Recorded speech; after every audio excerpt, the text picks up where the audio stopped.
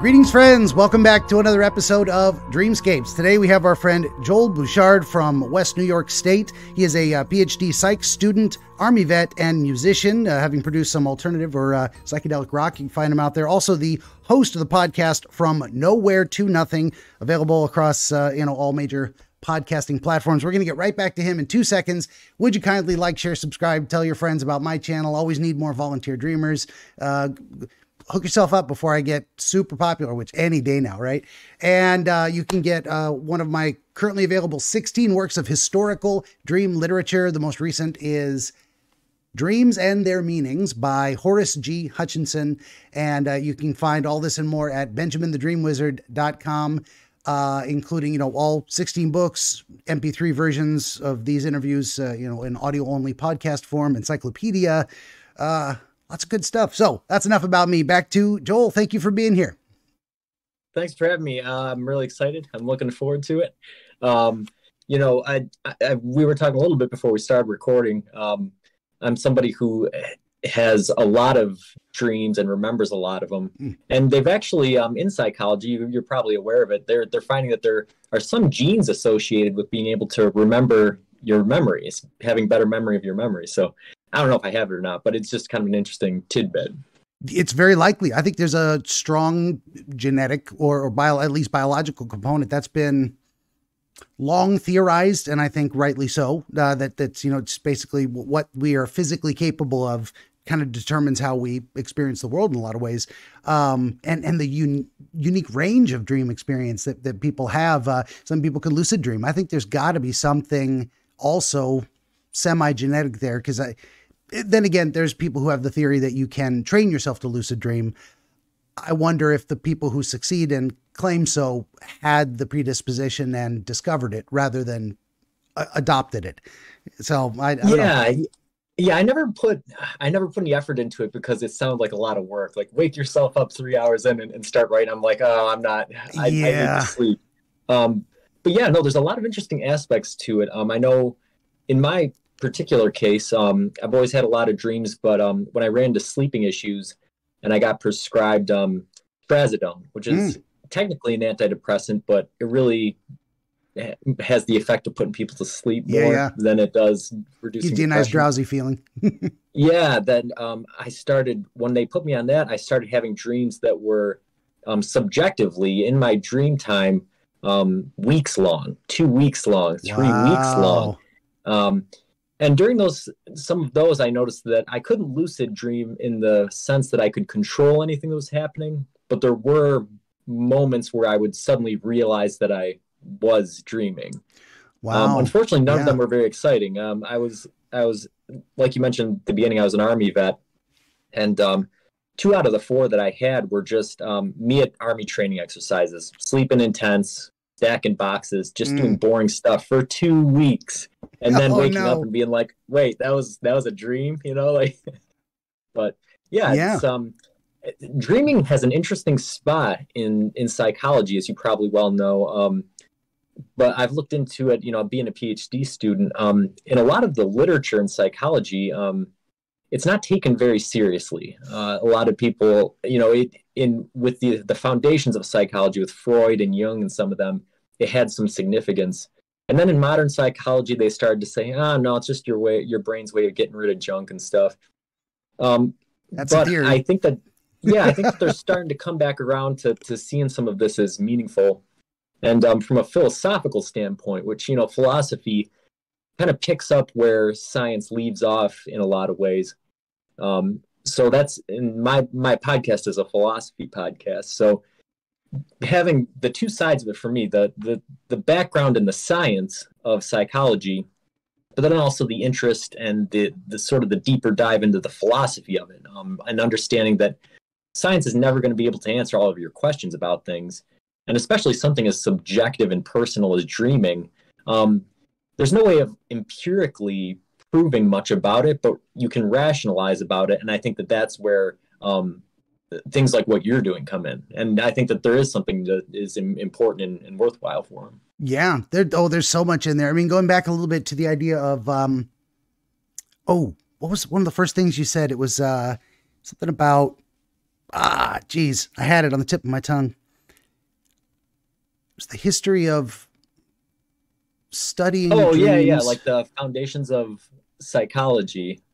Like Freud Yeah. and Jung looked into dreaming quite a bit. Oh, so that was actually like point 2 or 3. I was going to try and get back. I didn't take any notes. I probably should have. I'm trying to follow along verbally, but you mentioned, so going all the way back to the trazodone thing and how drugs of a variety of kind, food, there's a Right. long history of people believing bad dreams were caused by eating a rotten piece of meat before you went to bed, that kind of a thing.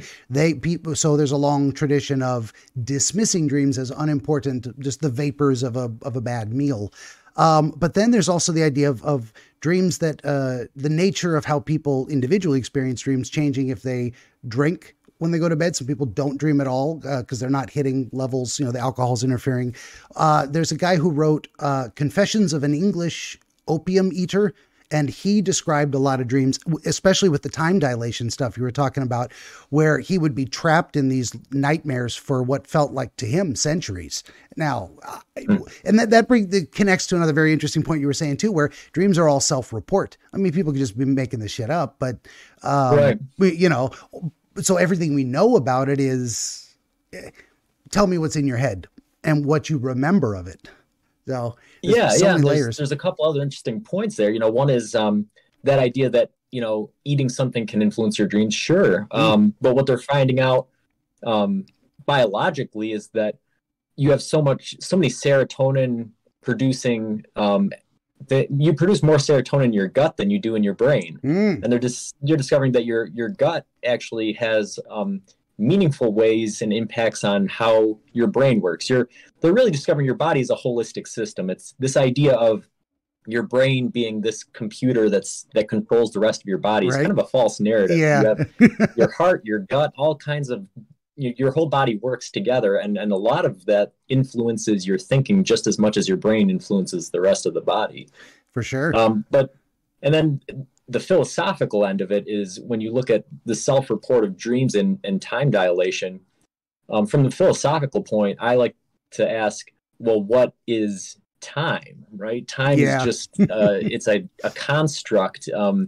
Many physicists don't even believe that it really exists. They believe we live in what they call a block universe, where the present, the past, and the future all exist at different times, just spread out throughout it. And time is just the way we perceive it with the 3 pounds of meat that's in our head. Yeah. So if you think about it that way, the idea that in a 20-minute REM cycle you could live centuries, it seems strange from just our sort of embedded viewpoint of how we experience time in waking life. But if you start to think about it a bit more abstractly and try to wrap your head around, well, what is time? We know that if you're having a good time, time moves very fast, or if you're bored, time moves very slow. Time flies, that kind of thing, yeah. There's some dilation there even when you're awake, to a much lesser extent. But yeah, it gets you asking some of those deeper questions. Dreams really get you very deep into the human psyche. Yeah. And there's also a very interesting phenomenon that I don't know if it's been discussed much. I think I invented it, but I'm sure it's a concurrent thought that others have had. But the idea of time, your perception of time being a function of your age. So 1 year to a 10-year-old is 1/10 of his life. 1 year to a 100-year-old, 1/100th of his life. So time seems to go faster as we get older as a function of how long we've already been alive and how much time we've existed in general. So that's one way of looking at time being a subjective experience, even if it is an objective phenomenon, if we can prove that. The second point though was an idea occurred to me just now, and that's why I love these conversations too. But the basic premise of the experience of time in dreams, and so if it goes down to some levels of my personal understanding of it from my own research and reading other people's work. So there's a basic idea, theoretical, that we dream the entire night. Our brain never stops turning, like the heart beats and the lungs breathe, but we don't always have a memory of every single thought. We don't have one 8-hour dream that lasts the entire night as if we had never fallen asleep. We fade in and out of them. So there's a kind of a liminal zone ish where we're not awake, but we're not so deeply asleep that we can't perceive ourselves thinking. And it seems to be only those experiences of perceiving our own subconscious thoughts that we call dreaming. So, okay, now how does this relate? This is actually coming back to what you said. That's all wait, let me begin at the beginning and then catch up. So when you started describing the idea of being on, say, trazodone, I compared it to the guy who was on the opium. There may be a longer period of time, like your body may be struggling to awake or heading towards awakeness, and the substance is keeping you just under waking up, where you actually spend longer time in dreamland, in that space where you are consciously aware of your thoughts. And I think a lot of people go, what is it? A tremendous number of thoughts can tumble over each other in a 5-second span, in a 10-second span. You can take a 90-second cat nap and have a whole little fantasy dream adventure in your head, and whoa, come back awake. So imagine, if we had a standard for it, but 1 minute of dreaming is 1 day in dreamland. The longer you're in that zone of I'm remembering what I'm thinking, the longer it's going to seem. So we could have those kind of perceptions of, well, this is taking forever. I've been here an entire lifetime. That's not an unknown experience. Yeah. And that would make total sense, because my particular problem with sleeping was I could always fall asleep quickly, but then I'd wake up 2:30, 3 in the morning, and I wouldn't be able to fall back asleep. And of course, being a psychology student, when they prescribed me trazodone, I started looking into it and the mechanics of how the drug works. And they said basically exactly what you just said, which is that it will keep you in a restful state, a sleep state, but sometimes your sleep cycles will get interfered with. So very much like you said, rather than going from a core sleep to a deep sleep, to a core, to a REM, going through this kind of cycle, you might get caught in one place for an extended period of time. And that is how the dreams kind of happen. Yeah. And then the time thing that you mentioned, that has been studied psychologically, where they say, if you're 5 years old, then 1 year is 20% of your life. Whereas if you're 80 years old, 1 year is so much. And the other part of that they've looked at is as far as trying to figure out the subjective feeling of time is novelty. They say that novelty tends to slow down time greatly. And dreams, much of dreams are very novel. The dream I'll be sharing today is one that I've had probably a dozen times over the course of my life. But for the most part, every time you go to sleep, something new or different happens. And I think that novelty might play into for sure, if not the actual extent of the dream, right? Maybe I didn't dream for 2 weeks, right? Because I can't remember every detail of what happened, but the feeling of dreaming for 2 weeks, and having that memory of falling asleep and waking up in a dream and going about my day and things, that might have to do with the novel experiences that were happening, the things that I had never actually encountered in waking life. And so my brain is sort of paying attention to it, saying, whoa, this has never happened before. We should kind of key into what's going on. For sure. Yeah. And there's two things that popped into my head. One of them is the idea of attention and distraction, in a way. Like if we're staring, a watch pot never boils. We're staring at a clock, just willing it to go faster because we're just bored out of our mind, but we can't stop focusing on being present to the boredom and the slowness of the passage. But then we get distracted by novelty, by this focus of attention into something that grabs our interest. We have so many words that say, what does it mean to have interest, to be interested? What is and so that a lot of these phrases have been applied to dreams and attention, and, that theories of dreams being, that we have to become disinterested in the waking world in order to fall asleep. That was one proposed theory of a certain school of thought about how dreams function, or how we fall asleep. Shit. The other side of it was attention, focus, time. Damn. Now, what was the last thing you just said? Because it was the time, and then you went into the perception of something else. Yeah. I'm so bad remembering things verbally. No, but that is really interesting, because again, this is where the psychology and the philosophy sort of meet, is, much like time, trying to determine what time is.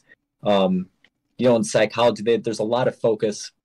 The particular branch of psychology that I'm getting into is consciousness psychology.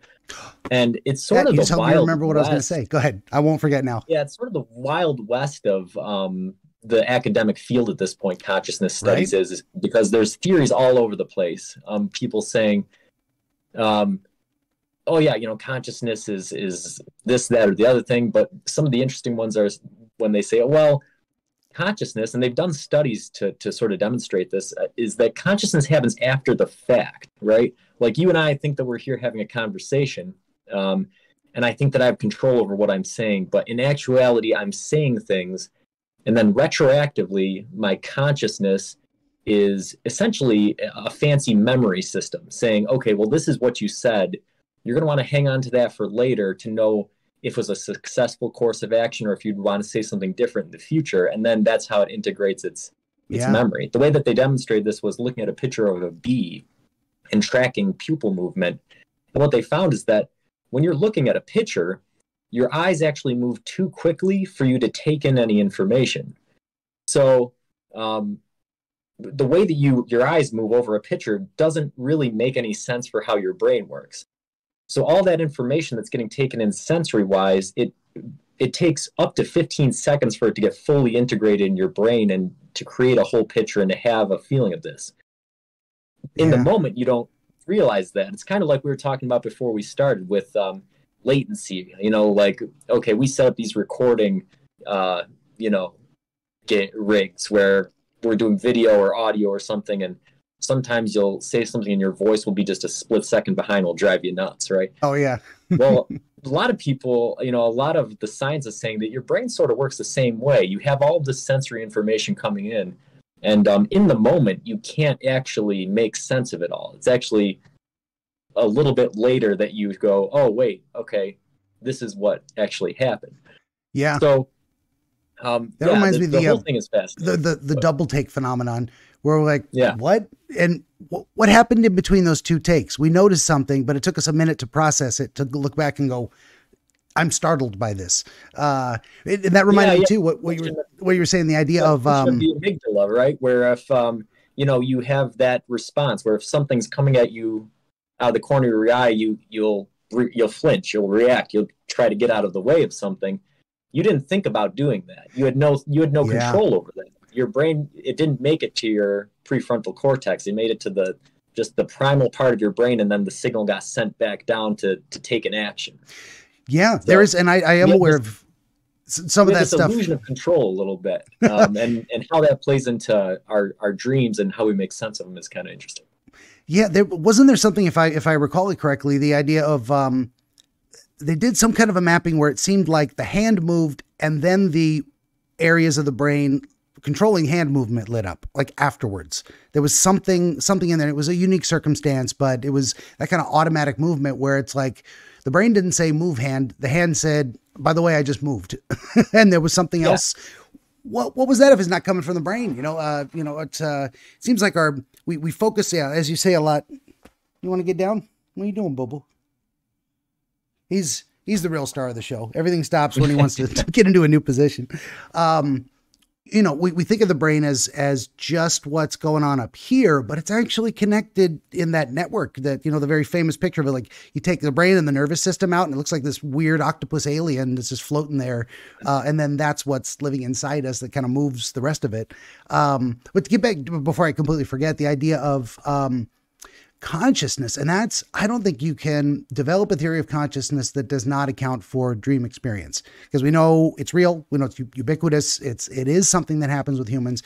That's why I have my little branch of what I'm trying to put together of like, I think, and you can, take this for what it's worth. It's a work in progress. And I mentioned this in the last episode.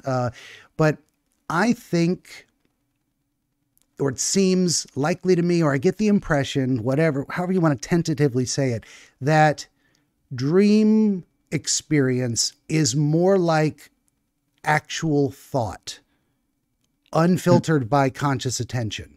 I think I'm leaning in that direction theoretically. The idea that what we do is that our actual, the way our brain actually functions and the way we process ideas in images and sensory impressions and all this other stuff, that stays the same. The only thing that changes is the outside world goes away and our conscious attention goes away. And then what we're left with is the unfiltered stuff. And this maybe is accounted for by just the theory of the subconscious. Although some people think of it as, they confuse it with its own entity in a way that has a will or a desire that communicates things to us, which is one way of conceptualizing it. But so how does this relate to consciousness, and why was dreams important? But it's a very unique phenomenon where we are both storyteller and observer, and the observer part doesn't know what the storyteller is going to say or do. And the storyteller may not even be aware there's an observer. It's this weird dual, and they posit ideas of dual consciousness. It goes way back in, late, early to late or mid, 1800s type of stuff. And we've gotten a little bit away from that. They used to think of, each half of the brain had its own consciousness. That was part of that stuff. And some of these theories, really weird, fell out of favor, but they were never really disproven. People just said, well, we like this other theory better. A lot of people don't know that discrete areas of the brain controlling different areas of the body or processing sound or et cetera, that actually came from the phrenologists, the people that used to measure the shape of the skull and whatnot. And it's funny to see that part of that fell away and got poo-pooed because it was, all kinds of like social dynamic stuff built into it that was discriminatory, et cetera.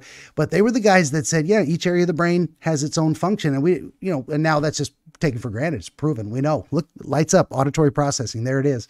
So yeah.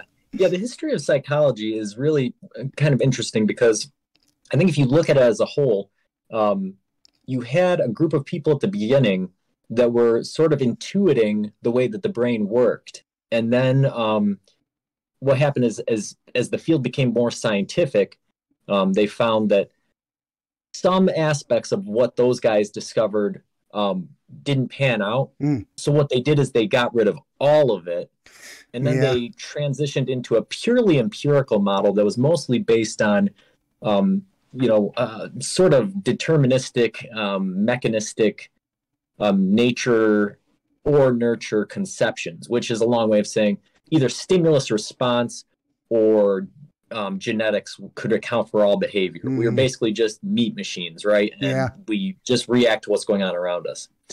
And that really dominated the psychological field through most of the 20th century, right? It wasn't until really as recent as 20, 30 years ago that psychologists started to look at it and say, you know what, these models don't account for the human experience.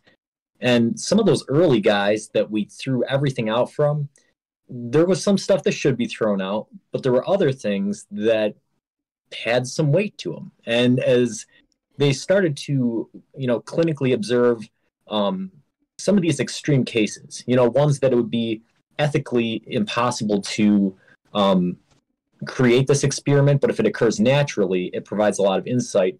They started to discover some of those things are true. Like you can watch videos on YouTube of people who have had lobotomies or even like a corpus callosum severing. And they'll say, hey, draw a cat, right? And there's this lady and she perfectly draws half of a cat, the right half of a cat. And they say, do you like this cat? Does it look good? Is it complete? Yeah, it's good. Say, you didn't draw the left half of the cat. And she goes, oh, yeah, I must have forgot, or it must have been in the way or something. So the way that the brain communication works when you sever those connections, she can think that she did something right. And then once pointed out, she can know that she did it wrong, but she can't do the both at the same time. Or, there's obviously documented cases of people with multiple personality disorder, which is kind of like you were saying, this idea of separate consciousnesses, right? Your brain categorizing and splitting off these different things. And that's sort of, I think, and then some of the current theories on dreaming postulate that that's kind of what's happening when you're dreaming. You're not creating a new personality, but what your brain is saying is, all right, hey, we've got some downtime. We know what our regular waking life is, and we want to survive and adapt to that experience. But we're pretty comfortable with what's happening normally.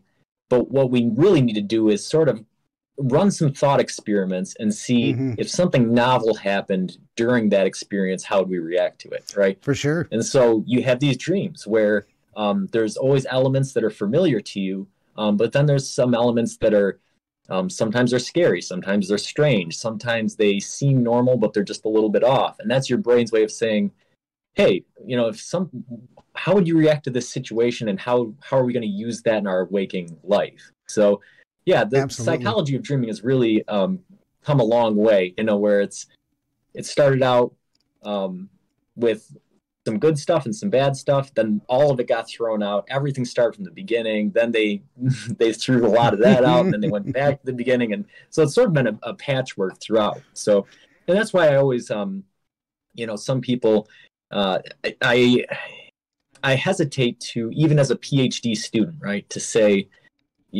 to jump on this bandwagon of saying, well, if it's not scientific, then I'm not interested in it, right? Because science is a process, right?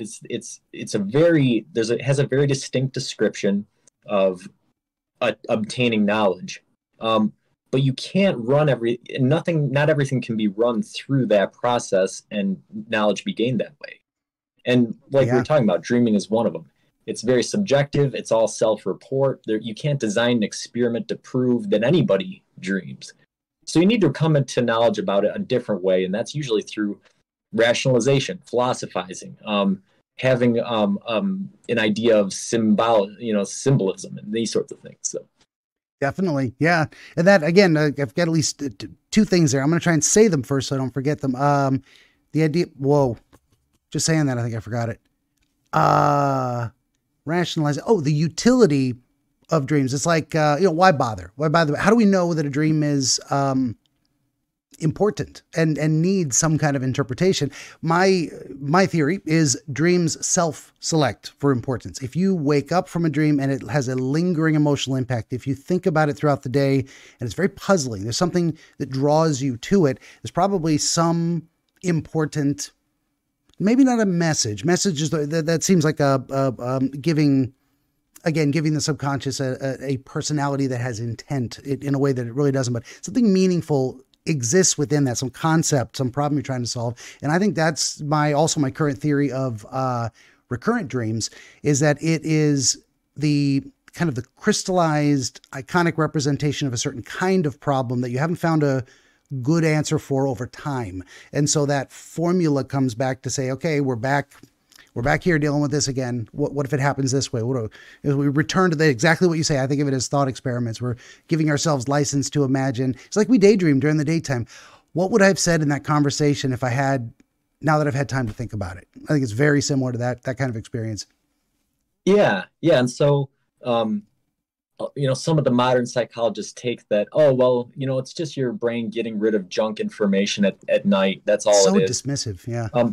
Yeah, I think that, when I look at it, so my dad died a year and a half ago, right? For probably a month or two after that, I dreamed of him every single night in different scenarios. Him and I, we worked together. And so we were at work, we were at home, we were in situations we had never been in, having conversations we never had, conversations we always had, just running through all these different things. And you go, why would that happen if it didn't mean anything, right? Yeah. And like you said, you don't have to make it a big mystical or strange thing, but all you have to say is, if subjectively, right, if mind is choosing to focus attention and focus not just on this, run all scenarios, then it's not important to scientific community as a whole. It holds something to me as a person.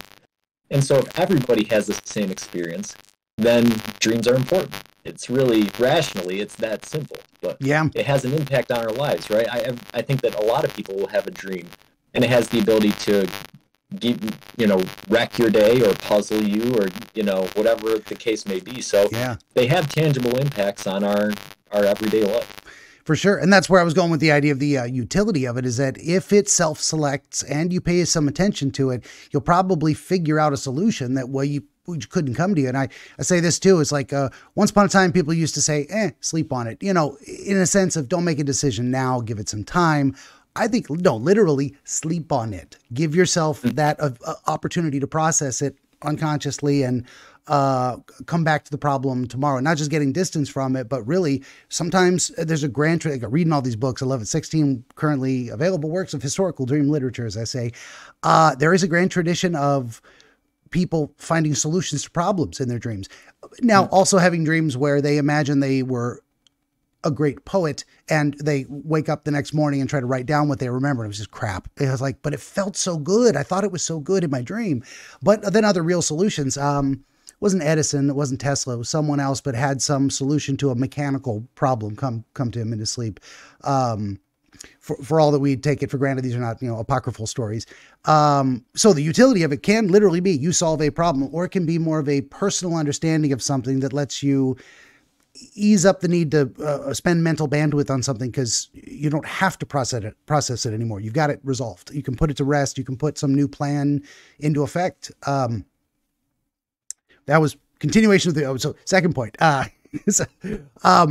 Dreams of the dead, also a grand tradition of that, going back like to the Greek and Greek playwrights. Homer's Odyssey. What is it? The Patroclus comes to Achilles as a vision, as a dream, and motivates a choice for him.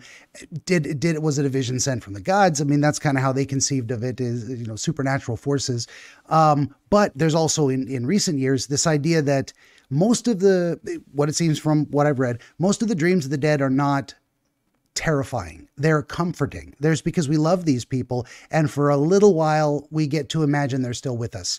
And that's where most dreams of the dead, they're not ghost dreams, they're not boogeyman dreams as much as I spent time with my dad again because that made me happy. And if you can experience that in dreams, I wouldn't want to make it stop unless it's affecting your daily life and causing you stress in other ways. But why not just have a nice experience? We get to be with our deceased loved ones again in our dreams, because why wouldn't we? And the idea that, especially after immediately having been deceased, you don't want to you can't believe he's gone. So you're just going to choose not to believe he's gone for a minute and draw some comfort from that. Yeah. Yeah. No, utility of dreams. That is a really interesting topic. I think my favorite one was, I can't remember which Apollo it was, but it was one of the Apollo missions, might have been 13, where they had a catastrophic problem.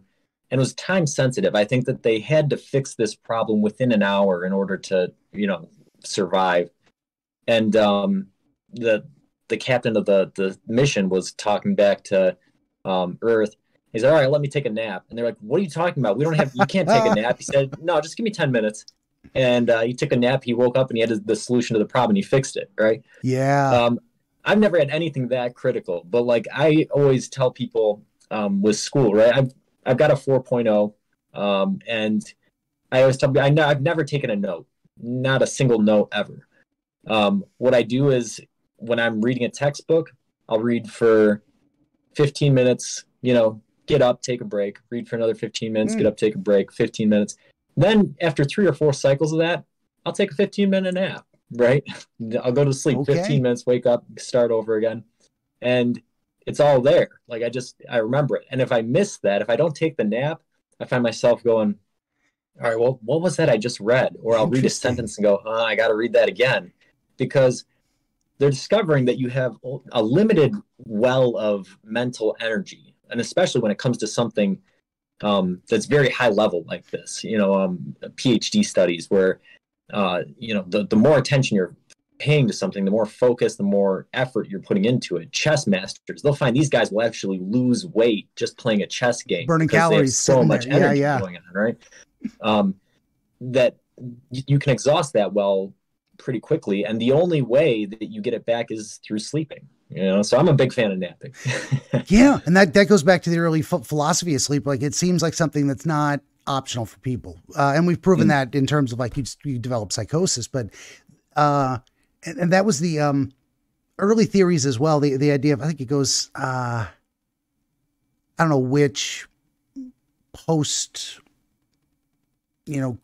Roman Empire thinker it was that was talking about this, but that links to another idea too. But they used to conceive of sleep as what happened when the energy reserves of an organism were exhausted and then they had to recharge. And I mean, that's a fine conceptualization. That's how we do. But that also, speaking of your idea of the memory thing, I've got a terrible memory, terrible verbal processing, better at reading, but sometimes I need a long time to read, think, read it again, start writing, go back and read it, make sure I'm answering what like a replying to something, a philosophical type of thing. So there's a long process with that for me, but that seems an interesting way to let let's say if we use the computer processing or computer function, you get your RAM and you get your hard drive space. So sometimes that just piling more and more information into the RAM, it gets full and then it starts leaking out. And as you add new stuff, like a sponge, the other stuff falls off. But if you take a break, it gives your brain a minute to move it over into storage. And now you get RAM again. So there's very much something conceptually there. And something else I was going to say. Oh, diagnosing physical. So the utility of dreams, diagnosing physical problems from dreams. So we talked about the idea of serotonin coming from the gut, say, and if you have indigestion, that can lead to physical discomfort that can show up in your dreams. It can bring you out of deep sleep and into that liminal zone and even wake you up entirely.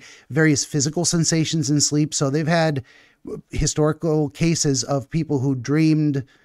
One of the famous ones was they were driving a carriage with horses and they're whipping the horses and driving. The horses are panting and sweating and they're driving them uphill.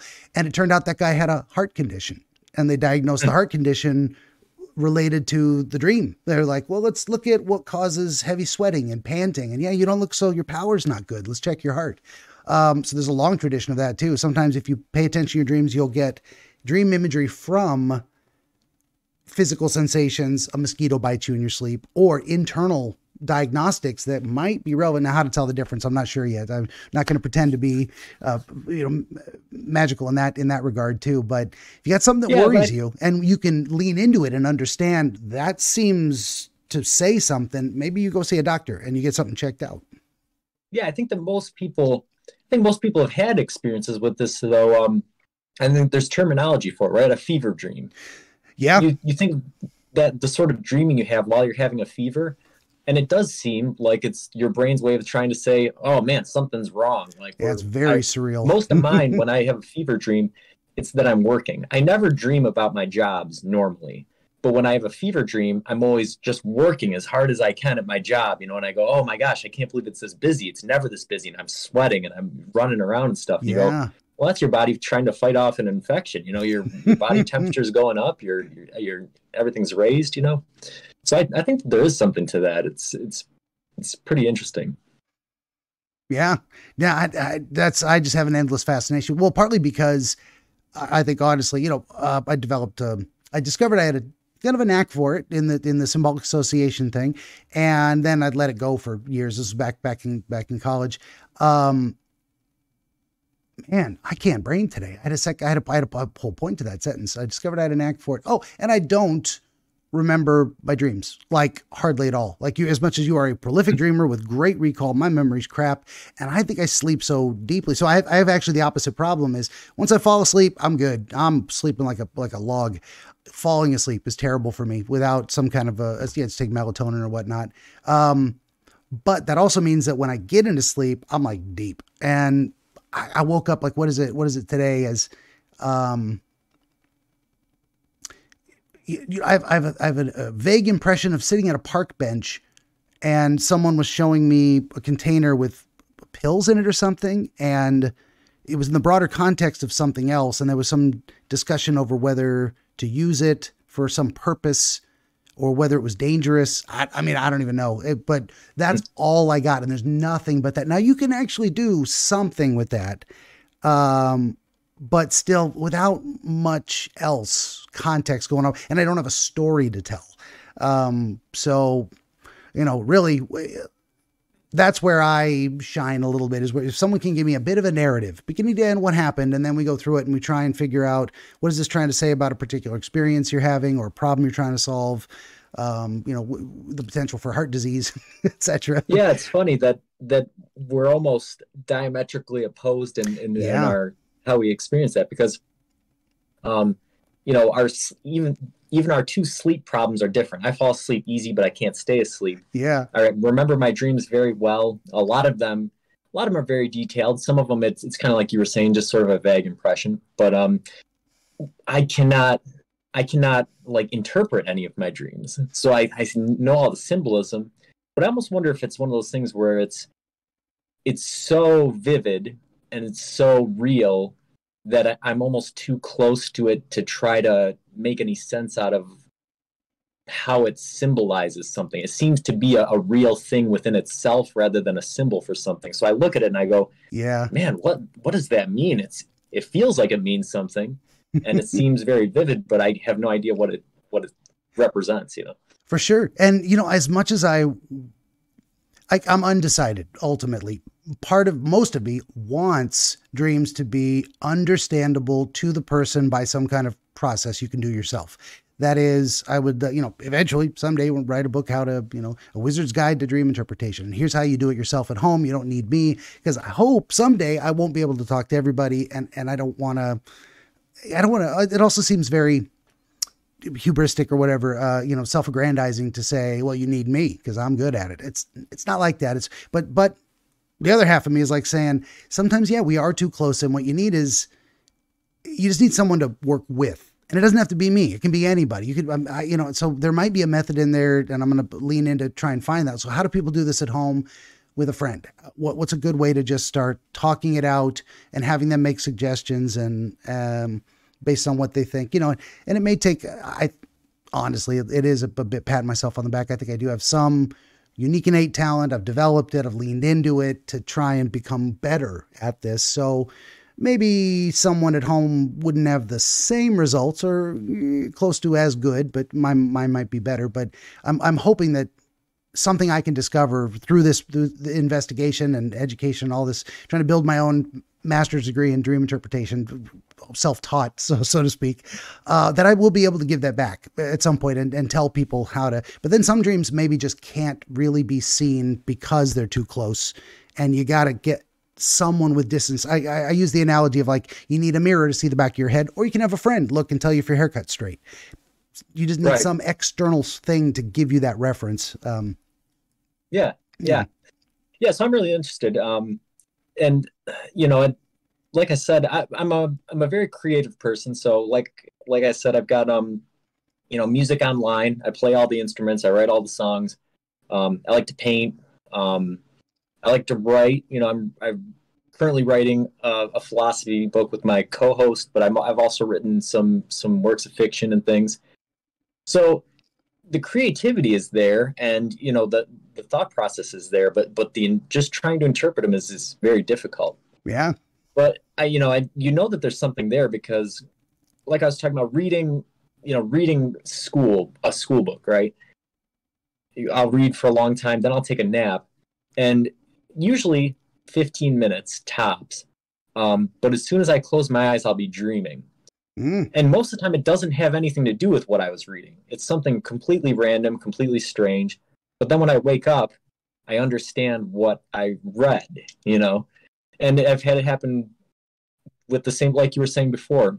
And I think there's some research looking into it with the default mode network of your brain, which is the thing that works in the background, and the thing that gets affected by like taking psychedelic mushrooms or these sorts of things, where if you're not focusing on a problem, but the problem exists, you've focused on the problem, it exists, now you're focusing on something else, your brain is working in the background to solve that problem. And so lots of times that's how I've written songs, is through that sort of thing. I'll go, okay, well, I've got this piece of something and this piece of something, but I can't figure out how to connect it. and then I'll go to sleep for the night, or I'll take a nap, or I'll start doing something else, and then I'll wake up and I'll just know. I didn't dream about it. I didn't dream about connecting the pieces, but also I'll wake up and I'll just know how they connect. So yeah, it's interesting. What's happening while you're sleeping, what's happening while you're dreaming, how the pieces connect, Sometimes all we can do is try to analogize it. I literally call that process percolating, like you're making coffee. Mm-hmm. It's just got to sift through, and eventually you got, hot, dirty water with a buzz. And that happens all the time. Sometimes you just put something on a shelf, you say, okay, I'm going to do something else for a minute, but it's still there, that background process. And we've come up with so many different forms and terminologies.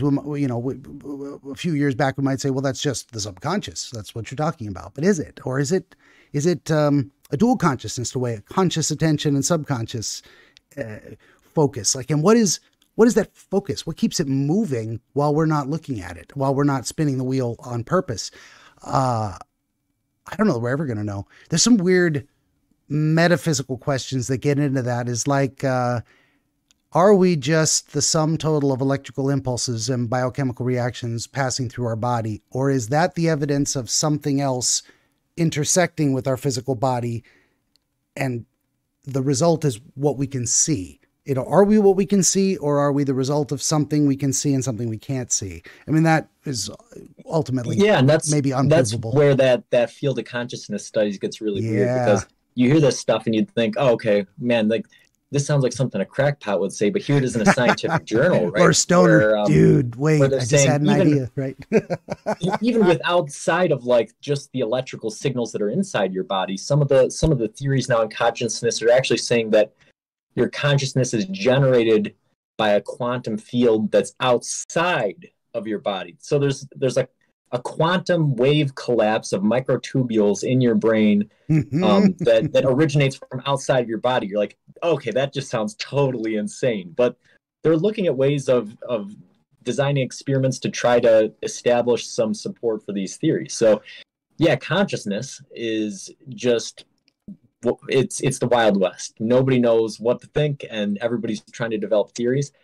But one thing that is sort of, it's gaining acceptance throughout the field is that sleeping and dreaming is a form of consciousness, which is something that if you would have said 50 or 60 years ago, people in the field would have laughed in your face. They get that definitional dichotomy. How can you be conscious when you're just laying there, not moving, not, unable to react to anything that's happening around you?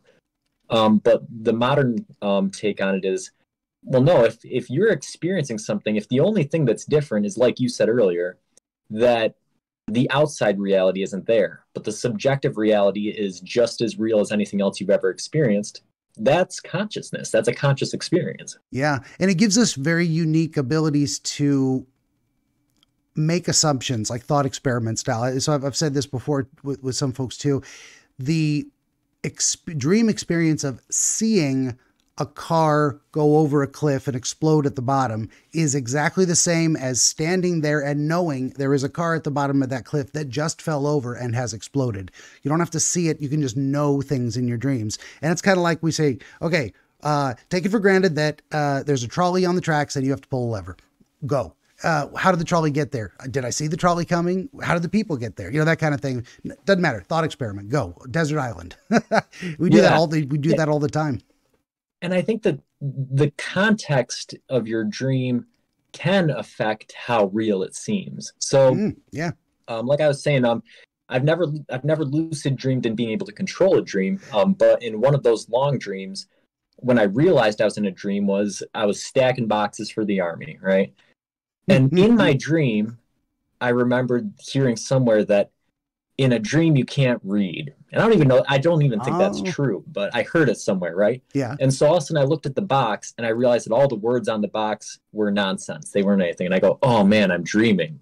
Huh. And as a result, when I woke up, I wasn't surprised that it had been a dream, even though it had lasted for so long. But I had another dream, and this was the first multi-day dream I ever had. I went to sleep in real life. And then when my dream started with me waking up in my same bed, I went about my day, and some weird some weird thing happened where me and my friend ended up robbing a bank in my dream. And we decided that I would take the money home and hide it under my bed. So I took the money home, I hid it under my bed, and then I went in my bed and was just so scared that the police were going to show up. And I fell asleep in my dream, and then I woke up in real life in my bed. And I jumped out of my bed and looked under to see if there was money under there. I was so afraid that I was going to go to jail. And there was no money under there. And there was a period of time for about 30 or 40 seconds where I was very confused about what was going on before I realized that it was just a dream where entering the dream and exiting the dream happened so matched up so well that my brain was having an almost impossible time differentiating reality from waking, you know? So I think that context of what happens in the dream and how you transition really has a big effect on how real you perceive the dream as being as well. Very much so. Yeah. And the dream within a dream phenomenon too is very interesting as well. Like, and that connects also to the idea of the theory that possibly lucid dreaming is simply the belief that you are aware you are dreaming. But in regards to the reading thing, there is a historical record, so to speak, that many people read in dreams. They have the experience of looking at a sign and knowing what the words mean, but that upon inspection, some people who've gone closer to look at things in dreams look at a page and the words are gibberish, not even real characters of the language they speak or strung together in any coherent way. Sometimes it's just a blur of what looks like text. So there's kind of a consistent phenomenon across time of us not reading per se in the dream state, and what that is, I don't know, but it's a real thing. Yeah, and that's the feeling that I had doing it, was because it seemed like in that dream, up until that point, I had been reading the boxes fine, but was I reading the words, or was I just looking at the gibberish words and assigning them a meaning? Which is really, I mean, if you think about reading, again, philosophically, what are letters? What are symbols? And how does our brain make the meaning that it makes out of them anyways, right? So that's already a pretty abstract thing. But I think in your dream, it just gets even more abstract, where you look at the symbols and you say, okay, I know what those symbols mean. But then if somehow in your dream it occurs to you that those symbols don't have meaning, all of a sudden the illusion sort of disappears, right? Yeah. And I read I can't remember where the article was, but it was in a major news outlet recently. There was a person talking about lucid dreaming and how it's not really all it's cracked up to be. They said, sure, I can fly and stuff, but my brain just can't fill in all the details. They said, in a dream, when you don't lucid dream, when you just dream regularly, you wake up and you think that everything was as it is in real life, and that you just can't remember some of the details. But this person's experience of it was that the details actually weren't there. They said that everybody looked like they just had faces kind of pasted over them, or that the grass was all, sort of like a video, like a 90s video game, right? Where everything has like the two-dimensional textures, it's like the details were actually missing in their dream when they were consciously able to perceive it. Yeah. So yeah, that's an interesting sort of take on it too, is what is your brain doing to create this world? Because without the outside stimulus that we have in waking life, it's really up to your brain to invent all of that. And how good of a job can it do, and how well can it convince you of it is kind of an interesting thing. How well can it convince you of it versus how well can it just pull a magic trick to convince you that you're experiencing it? It's kind of funny. Yeah, definitely. And there are two things there about the detail, and then another thing about the reading and language in general. There's very often the circumstance where things are relevant because they're missing, or they're not relevant, so they're missing. And it's teasing that apart is maybe takes some part of the art and the science, so to speak. But also there's a pretty regular occurrence of sudden scene changes. We kind of encapsulate one type of idea or process of thoughts, and then suddenly we're somewhere else, and it's like not even a fade to black. It's just a sudden jump cut. And now we're somewhere else doing something else. And there's no need for the continuity of, and now I got on a train and I traveled 300 miles east and now I'm in a different location. No, I'm in a different location. Done. So not only does time get dilated or compressed, but space is irrelevant as well. And that's the fantastic thing. It's all imaginary. It's all literally, so you can think anything you want as fast as you want within limits. But, so that's that. Yeah. I like that part in the movie Inception where, he's teaching the student to dream and he goes, dreams are funny because you always start right in the middle of them. And he goes, think, how did you get here? How did you arrive at this cafe? And she goes, well, I just came from, and she doesn't know, and that's the way a lot of dreams work. As a matter of fact, one of them that I try to write down the ones that I think are real interesting. One of them that I had written down, it is a lot of just that jump cutting, right? And like you said, there's no, you don't have to have any logical reason for why it happened or a sequence of events or anything. It's just, okay, well, I was doing this, now I'm doing this, and that's just the way it goes. For sure. And then just the last thing about that before I forget is because it is such a consistent phenomenon, the idea of not being able to visually display to ourselves printed words. I wonder if there's it feels to me like there's something relevant there in terms of our thought process as such, like as it occurs. And this kind of goes to my broader theory of the idea that we think more in images, sensations, impressions, feelings, connections, rather than, and then we filter that through our conscious attention, and we can kind of zoom in and what is the CSI enhance, and we can go down further and fill in more details. So we've got that element to it, but that we filter the way we actually think through our conscious attention and turn that into language and symbols and stuff. So I'm not conceptualizing that or expressing it correctly, but the fact that written language symbols are so ubiquitously missing from people's dreams says something about the way we actually think we don't think in language in that way. We actually have to translate our thoughts into language and then put them into speech and get them out of. Am I making sense? Or you have something to say about that? No, that actually just gave me a great idea for a science experiment. Yeah. And it's actually so good that I shouldn't mention it, but because somebody it's okay to keep it quiet. But I won't press you. I would like to study a lot of these things, but I'd rather just see the field advance than personal glory for myself. But it would be fascinating to see if they did a study. fMRI, right? So you put the electrodes on somebody's brain, you let them fall asleep, and then you examine what's going on in Broca's and Wernicke's area in the brain, which are the brain regions responsible for understanding language, right? What is going on in those brain areas during a dream? Are they even lit up, or is one or the other lit up? Or, how are they interacting in a way?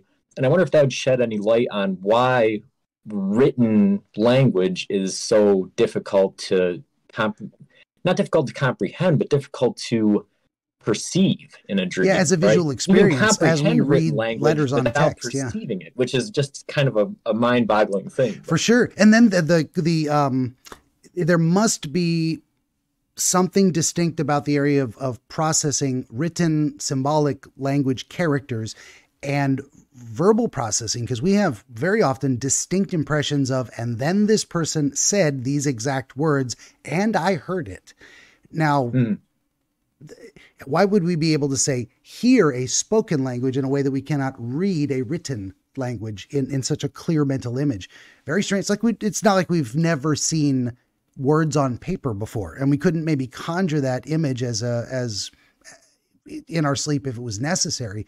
Of all the wild things your brain does in a dream, how can it not recreate written language? It's kind of funny. Yeah. And it would be interesting to see maybe we've got a handful of people. They have a very distinct impression of written characters, a stop sign. It was big and red, and I saw the S and the T and the O and the P all brightly. Now then again, are we seeing that as a visual image of a picture, a symbol, versus text like reading a book. I don't know. But if we could find those people who do, what then would be the difference? Why can some people do it and other people can't? Yeah. Yeah, that's fascinating. I'd rather we get more into understanding how dreams work than, say, inventing AI to start imitating human thought. I don't know if that's a good idea. Right. I don't get political on the show, but I'm very worried about, the Matrix happening like in real life, and Terminator. Okay, we've had some prophets in the past that said, be very careful. This is dangerous technology. Well, and some of the interesting parts about that is like when you look at the early, the very early stages of AI training, the AI kind of acts like it's dreaming. It almost acts like a dream world. Yeah. Especially like if you play around with AI Dungeon or DALL-E, when the image generator, when they were doing it at first, you go, man, some of this stuff is just like, it's like dreaming or like tripping or something. Very bizarre. Yeah. It sort of resembles clocks. human thought, but it doesn't. There's that logical consistency is missing, that the jump cuts are there. All that strange stuff is present. So yeah, this idea of neural networks, of trying to get a machine to think like a human, it's interesting that the early processes of it resemble dreaming. That and I think that goes back to that sort of primal or primitive way of processing information. Absolutely. And there's a bit of a human hubris in there as well, from the position of what makes you think you know how humans think, to program another entity or thing, machine, to do what you don't really understand. I don't know. I'm not so sure. Yeah, like we just talked about, the history of psychology is just a patchwork of theories that has changed drastically over the past 20 years. And we're still not sure that what we have is correct.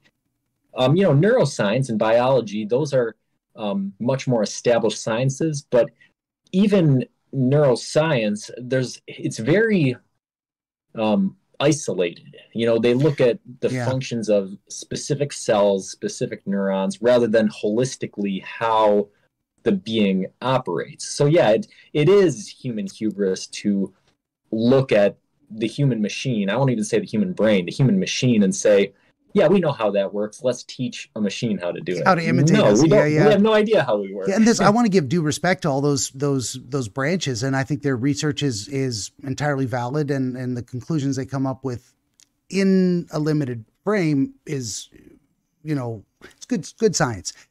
It doesn't always extrapolate well to explaining other things. So we're like, well, we're looking at this cog and we can measure the diameter of the wheels and how fast it turns, and we've done an experiment. We have results. Yeah, but how does it fit in the machine? And what does it do? Why is it there turning like that? And how does it influence the other stuff? Well, we don't know yet. I mean, we're getting there. I'm not dogging on it for not knowing everything yet. It's been a long road. So the most recent analogy I saw made by a neuroscientist was that right now it's like looking at the hands of a clock and saying that you know how the clock works. Yeah, we're about that far away. I think. We can observe the human. We can see what it does.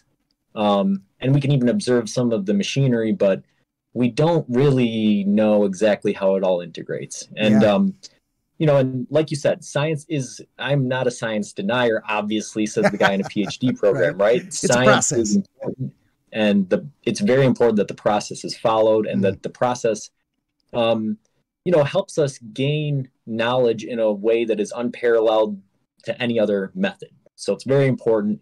It is legitimate when done correctly, but it's very important to also recognize the limitations of science and to realize that it's not going to answer all of our questions. There's always going to be questions that are not going to be answered by science, and we're going to have to, either come to rational conclusions, or say, just accept the fact that we'll never know, and I'm somebody that's very comfortable with not knowing things. I like the mystery. So that's why I'm a philosopher. I'm into that sort of thing. Oh, because whereas some people say, well, I don't know what happens after I die, and that scares me. I go, no, I like it. I think it's kind of cool. Yeah, I'm not really worried about it. It's cool that I don't know what happened before the Big Bang or what happens after I die, Yeah, but I've got my own theories, and we'll find out. It's like, I'm not in a rush to get there, but I'm not afraid that it's going to happen someday. And that's another philosophical question. A lot of the folks who are like, what do you mean if you couldn't live for 1,000 years, you wouldn't want to? And I'm like, I don't think so. I think that's, you'd die of boredom eventually. There's only so many things you can experience and places you can go. The older we get too, the more categories of experience we start identifying. I don't know if you ever played massively multiplayer online role-playing games, MMORPGs. Yeah. So back in the day, I played EverQuest for 5 years back in 99 to 2004. I was an online gamer, man. I realized there were only 3 types of quests. And once you understood that, it kind of ruined the game. Everything was, once you take the story out of it, run over here and deliver a package, go kill X number of things, or go collect X number of things. So travel, kill, collect, and it's the same repetition. After that, I was just like, I don't need to play this game anymore. It's the same. Everything, they just put new words and pictures on the process. I think you live for 1,000 years, you're going to get into that same thing where like, now you're just bored, so bored. And then people get into extreme things and hurting others. And I don't know. Yeah, I just wrote a paper. I just finished it yesterday, a research paper on gerontology, which is, the study of aged people. Wizards. And what's happening in that field is, they're identifying that really what makes people old. There's a lot of interesting studies coming out, right? They just did one on metabolism, and they found that your metabolism doesn't slow down until you reach 60. So technically, somebody could stay in the same amount of shape from 20 to 60 years old.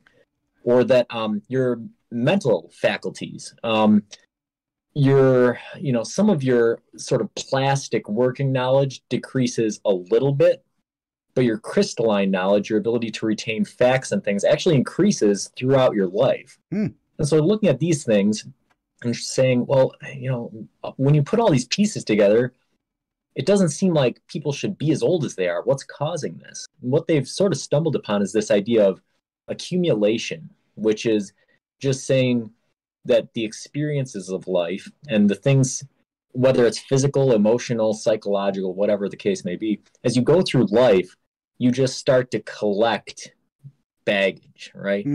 And so regardless of the fact that your body and your mind and these sorts of things can, technically keep up throughout life, the things that you experience and the ways that those things affect you and the way they integrate with all of your prior experiences, coupled with the people that dying, right? You gradually become more and more alone, right?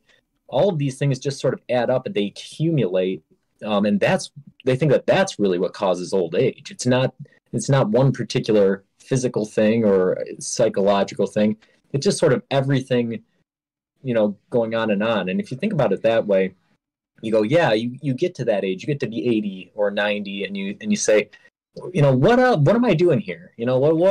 What's coming? I'm next, tired. Get it over with. It's hard. It's hard to imagine at my age that happening, right? Because even though, I'm 34, so it's like I still feel pretty childish in the sense that everything is interesting to me. Everything is interesting. Everything's new. I always like studying new stuff and meeting new people and doing these things. Yeah.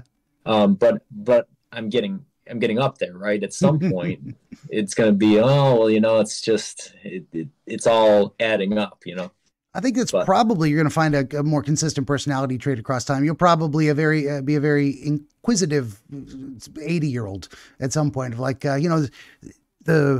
the things you think about and find fascinating will probably change, and you won't think of as many all at once. But that's I get the impression, or if I understand it correctly, that certain traits like being naturally curious, it's almost not something you can develop in someone. It's kind of a stable personality trait that exists over the lifetime. So I don't, just in your case, I'll probably still be a disagreeable, cranky, but friendly, lovable asshole.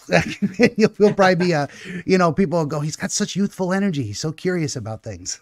I bet they'll still say that about you.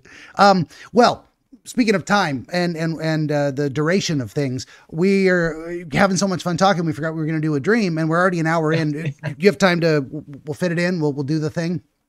Yeah. Okay. Yeah, all right. Good deal. Let me just write this down. Here we got one. Benjamin the Dream Wizard wants to help you pierce the veil of night and shine the light of understanding upon the mystery of dreams. Every episode of his Dreamscapes program features real dreamers gifted with rare insight into their nocturnal visions. New Dreamscapes episodes appear every week on YouTube, Rumble, Odyssey, and other video hosting platforms, as well as free audiobooks highlighting the psychological principles which inform our dream experience and much, much more. To join the Wizard as a guest, reach out across more than a dozen social media platforms and through the contact page at benjaminthedreamwizard.com, where you will also find the Wizard's growing catalog of historical dream literature, available on Amazon, featuring the wisdom and wonder of exploration into the world of dreams over the past 2,000 years. That's Benjamin the Dream Wizard on YouTube and at benjaminthedreamwizard.com. How about that? 109. Okay, yeah, so as per my... It's just been a lot of fun talking about it, Oh, yeah. And I would, if I were more confident in my interview skills, I might actually do that and just talk to people. But kind of the dream is, it's the draw of the show. It's the unique thing that I do. It's the mystery to solve together. I get to play, Sherlock Holmes or Dr. House-ish, which is great. I love it when I've discovered that, oh God, it's just a modern Sherlock Holmes in the medical setting. That's great. Wow, lost my train of thought. Anyway, I love doing this. So I wouldn't want to give it up for just an interview show of but then again, I always have to be careful of not eating up people's time too much. We're we got an hour. We're going to get around to the dream thing or not. So right. Yeah. Well, as per my usual process, I'm going to shut up and listen. Our friend's going to tell us the dream, beginning to end, whatever you remember, or write it out. We'll go through it again, bit of a deep dive, and then put together something that makes sense for you. So I'm ready when you are. Okay. All right. So the particular dream I'll tell you today, I had a hard time narrowing it down because, like I said, I remember so many of them. But this specific one is one of two dreams that is reoccurring for me. So I haven't kept track of how many times I've had it, but I'd say it's upward of a dozen. Usually it'll happen every 6 months, every year, somewhere in that span. 6 to 12 months it'll pop up. And it goes something like this. I usually I'm in like a Model T or something, like an old car that doesn't have a top. So, it's open to the elements. And I'm on like a cobblestone road, and the road is there's no buildings around. It's just in an open field, and it's a really nice day out. I don't have any sense of what the temperature is, but the sky is blue. There's very few clouds, but the ones that are there are white and puffy. The sun's shining. The grass is nice and green. And I'm pulling up to a low stone wall. It's very well maintained. And there's a big, ornate, wrought iron gate in the wall. And the gate's open. So I drive the car through. And as I'm driving on this cobblestone road, there's just headstones as far as the eye can see in every direction. And they're all uniform, just kind of a normal, rounded on top headstone, nice even rows. It reminds you of looking at like Arlington Cemetery or something, except instead of the crosses, it's just regular gravestones. And it's just all over. The terrain, like I said, is just these big rolling hills. And so as I'm driving, I can see rolling hill upon rolling hill upon rolling hill of these headstones. And I usually drive on this, really well-maintained cobblestone road for about 10 minutes or so.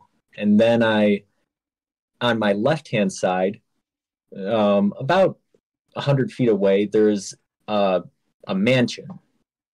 And it's pretty nondescript. It's only 2 stories tall, and it appears to be made out of stone, just kind of a white building. It's got some columns and things. And the only variation to this dream is that sometimes the front door to the mansion is open and sometimes it's closed. But regardless, I never go inside. What happens instead is, to the right of the mansion, there's a 9-story tall stone tower. And the tower is also very nondescript. It's just a stone thing. And I get out of the car and I go into the tower, and the tower is completely bare on the inside. It's just these rough wooden rafters with a stone structure. And I climb up the stairs all the way to the top story of the tower, and I look out the window. And when I look out the window from above, the mansion is no longer there, but I can see farther than I ever could, and it's still just graves as far as the eye can see. And after I get done looking out the window, I turn back into the stone tower, and suddenly I find the inside of the stone tower fascinating. Like, it's very interesting, right? But nothing has changed. All it is just, these big square blocks stacked on top of each other and these rough hewn wood rafters. But I get up close to them, and I'm looking at the cracks in the stone, and I'm looking at the splinters on the wood and going, oh, wow, this is really interesting. This is really neat. And then I wake up. Okay.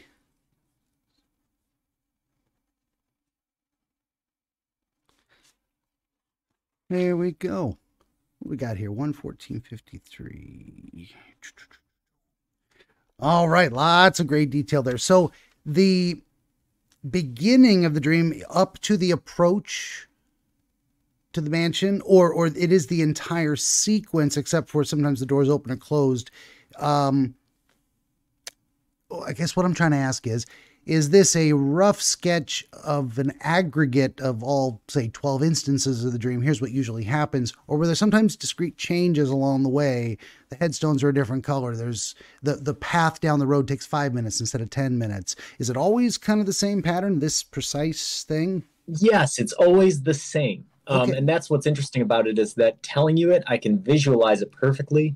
It's hard to explain. Like, I always start out at the same spot.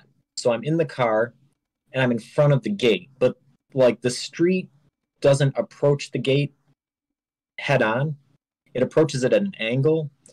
So I'm sort of driving along the stone wall, and then I turn into the gate. So really, all the way from beginning to end, it must be very, very close to the same every time, because I can visualize all of it so vividly. It's a bit of a new experience for me. It is and it isn't. Dealt with many recurring dreams, but there's a surprising and unique, I think, similarity to this. It is like literally the same sequence of events. That has happened before. I talked to one guy who's, says there's very few deviations. It's always the same pattern. So there's something about the pattern itself that seems relevant more than in addition to the concept. Sometimes you get a concept going and then you play with the details a little bit. You move things around within an idea to try and get a different look at it. But this is trying to understand a recurrent pattern that you've noticed somewhere in you, in your behavior, in your environment. There's something going on there. Yeah. And that's what's interesting, is because I made mention of the temperature, because I live in Western New York, right? So we're about to get 6 to 10 inches of snow. A little chilly, yeah. But during the summer it's 90 degrees. So I'm used to a day like the day in the dream, where the sun is shining and the sky is blue and the clouds are puffy and the grass is green. That doesn't really tell me anything about what time of year it is, because we have days like that in summer where it's 95 degrees, but we have days like that in February, what we did a couple days ago, where it's 26. So the fact that I don't have any sense of temperature sort of throws me off in the dream, because I don't know how to perceive this day. But the sun is always over the same hill. The gate's always in the same spot. It always looks the same. to my knowledge, everything remains the same except for the door to the mansion. And for the first, I'd say half a dozen times in the dream, the door was always closed. Oh, And so then, the opening is now kind of a recent change. yeah, so in the last, like I said, if I've had the dream 12 times, which I'm guessing is about right, it's probably 12 to 15 times. The first 6 times the door was always closed. And then since then, it's been sort of erratic whether it's open or closed.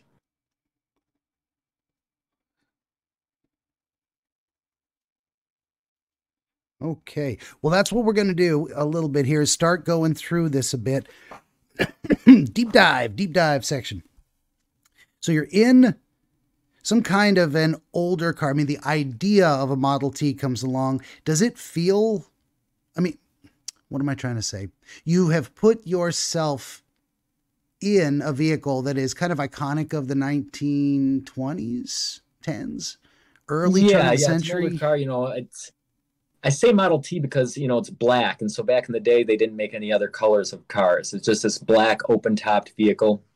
Another thing that strikes me as strange about it is that it doesn't make any noise. There's no noise in the dream. There's no sound. Yeah. So as I'm driving through, everything is complete silence.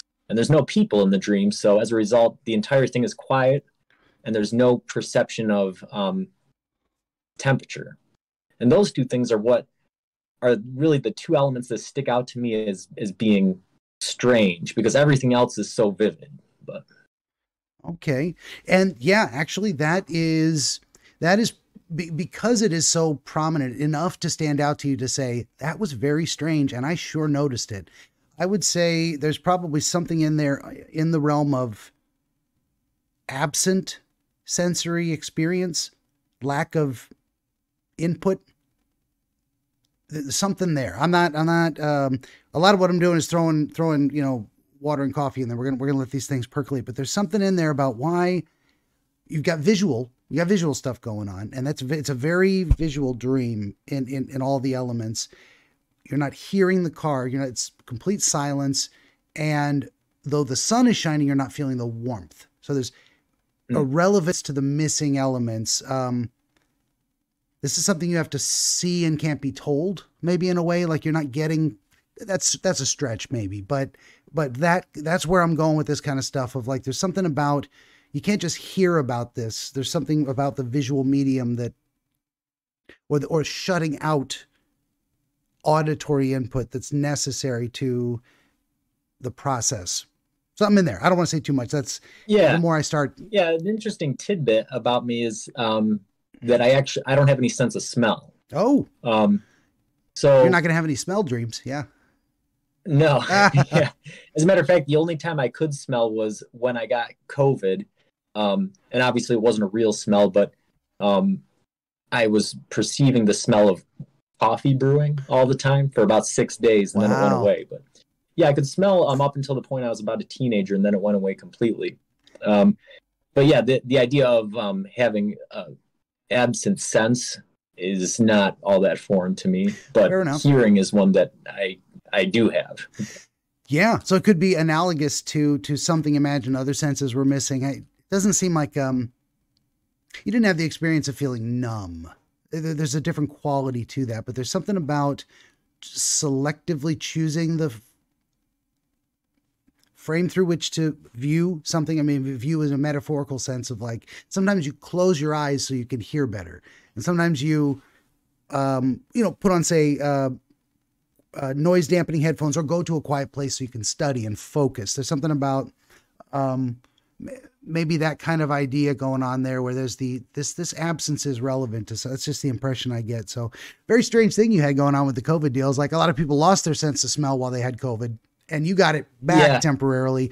What is that connection with the nose and how it hits the brain? I have no idea. It's strange. Yeah. But yeah, the dream, I always, the feeling that I have in the dream is always very happy and peaceful. Okay. Which struck me as strange the first couple of times I had it, because, I think that when I woke up the first couple of times I had it, my instinct was to say, well, I'm driving through this graveyard. Like, it should be a somber or sort of depressing or even creepy experience. But in the dream, it's always very peaceful, and I always am very happy or up or even kind of tempted while I'm driving. I drive. And everything in the dream is very well maintained. The stone wall, all the stones are of roughly proportional size. The mortar's all intact. The wrought iron gate's nice. The cobblestone street is nice. The mansion and the stone tower are built very well, even though they're very plain. The grass is cut. The tombstones are uniform, so everything is very nice.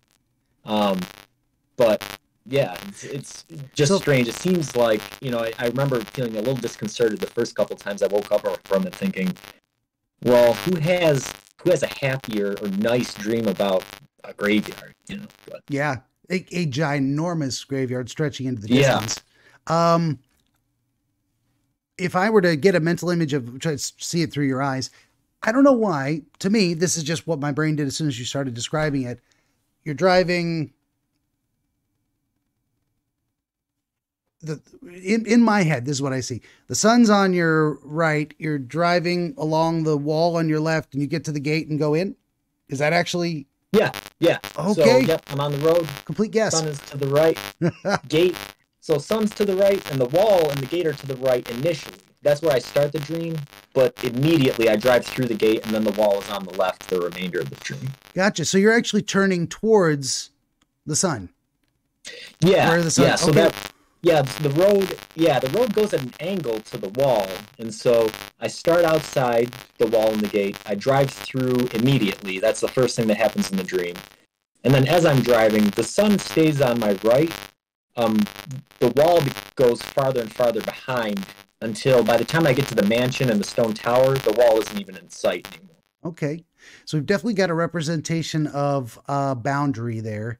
There is the world outside this area, and then there is entering through the gate where this other area exists. So that I don't want to give it any more characterization than that, but it's definitely crossing a threshold into entering a place versus I was on a lonely country road and there's a graveyard over there. It's a walled area. There's an encapsulated idea in this place. It's also very, as you were saying, it's happy and peaceful. So the mood in the dreams, and I always forget to ask, well, how did you feel? What did you think about that? I gotta get better at that too.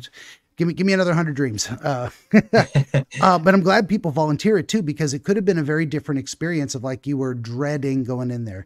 So there's something almost reverential about this. It's not a celebration, but it's not sad. What am I trying to say? Of course it's happy. It's peaceful. Yeah. Well, and then another interesting part about this is that, so the first time I had this dream, it would have to have been in my early 20s.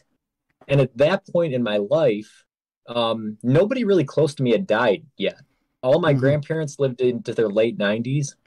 And so I hadn't really known anybody that had died yet. And yet I was in this graveyard.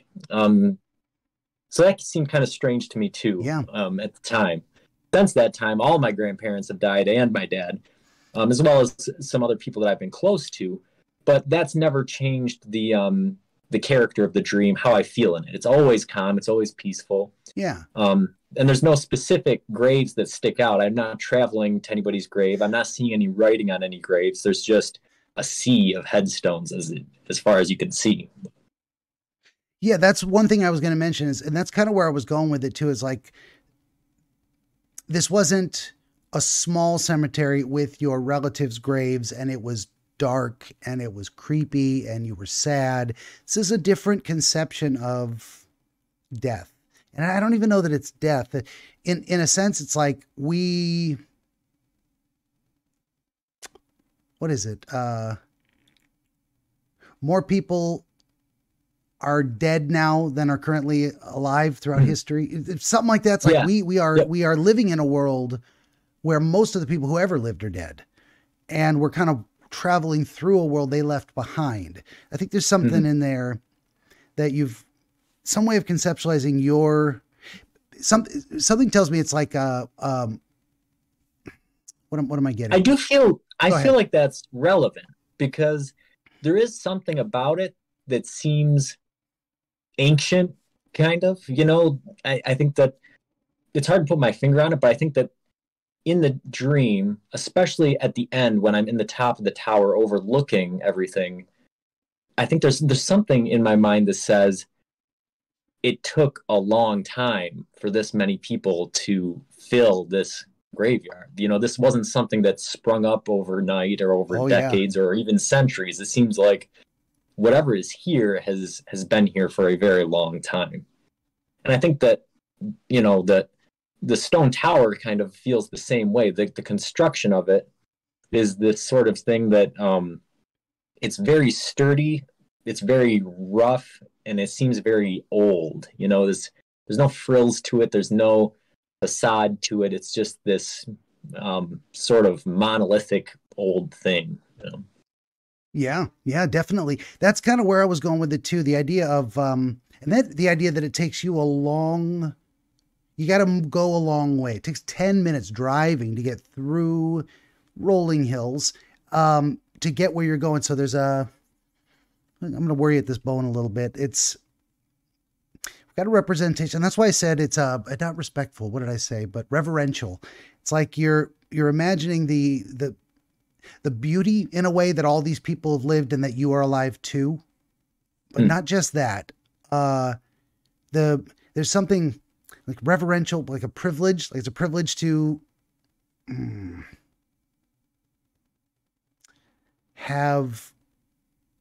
be passing through where all these other people were. That's not right, because this is not an abandoned city. It's past evidence that they existed, and it's a thing of beauty.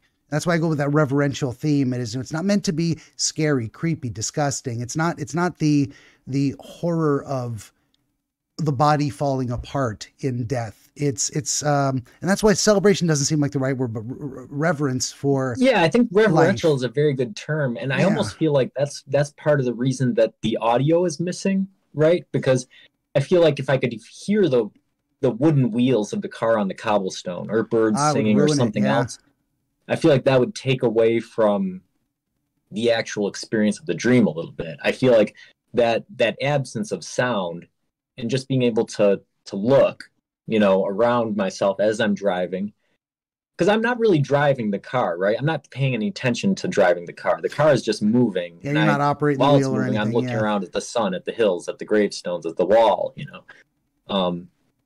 there is something, it's almost this intense, just this hyper being in the moment.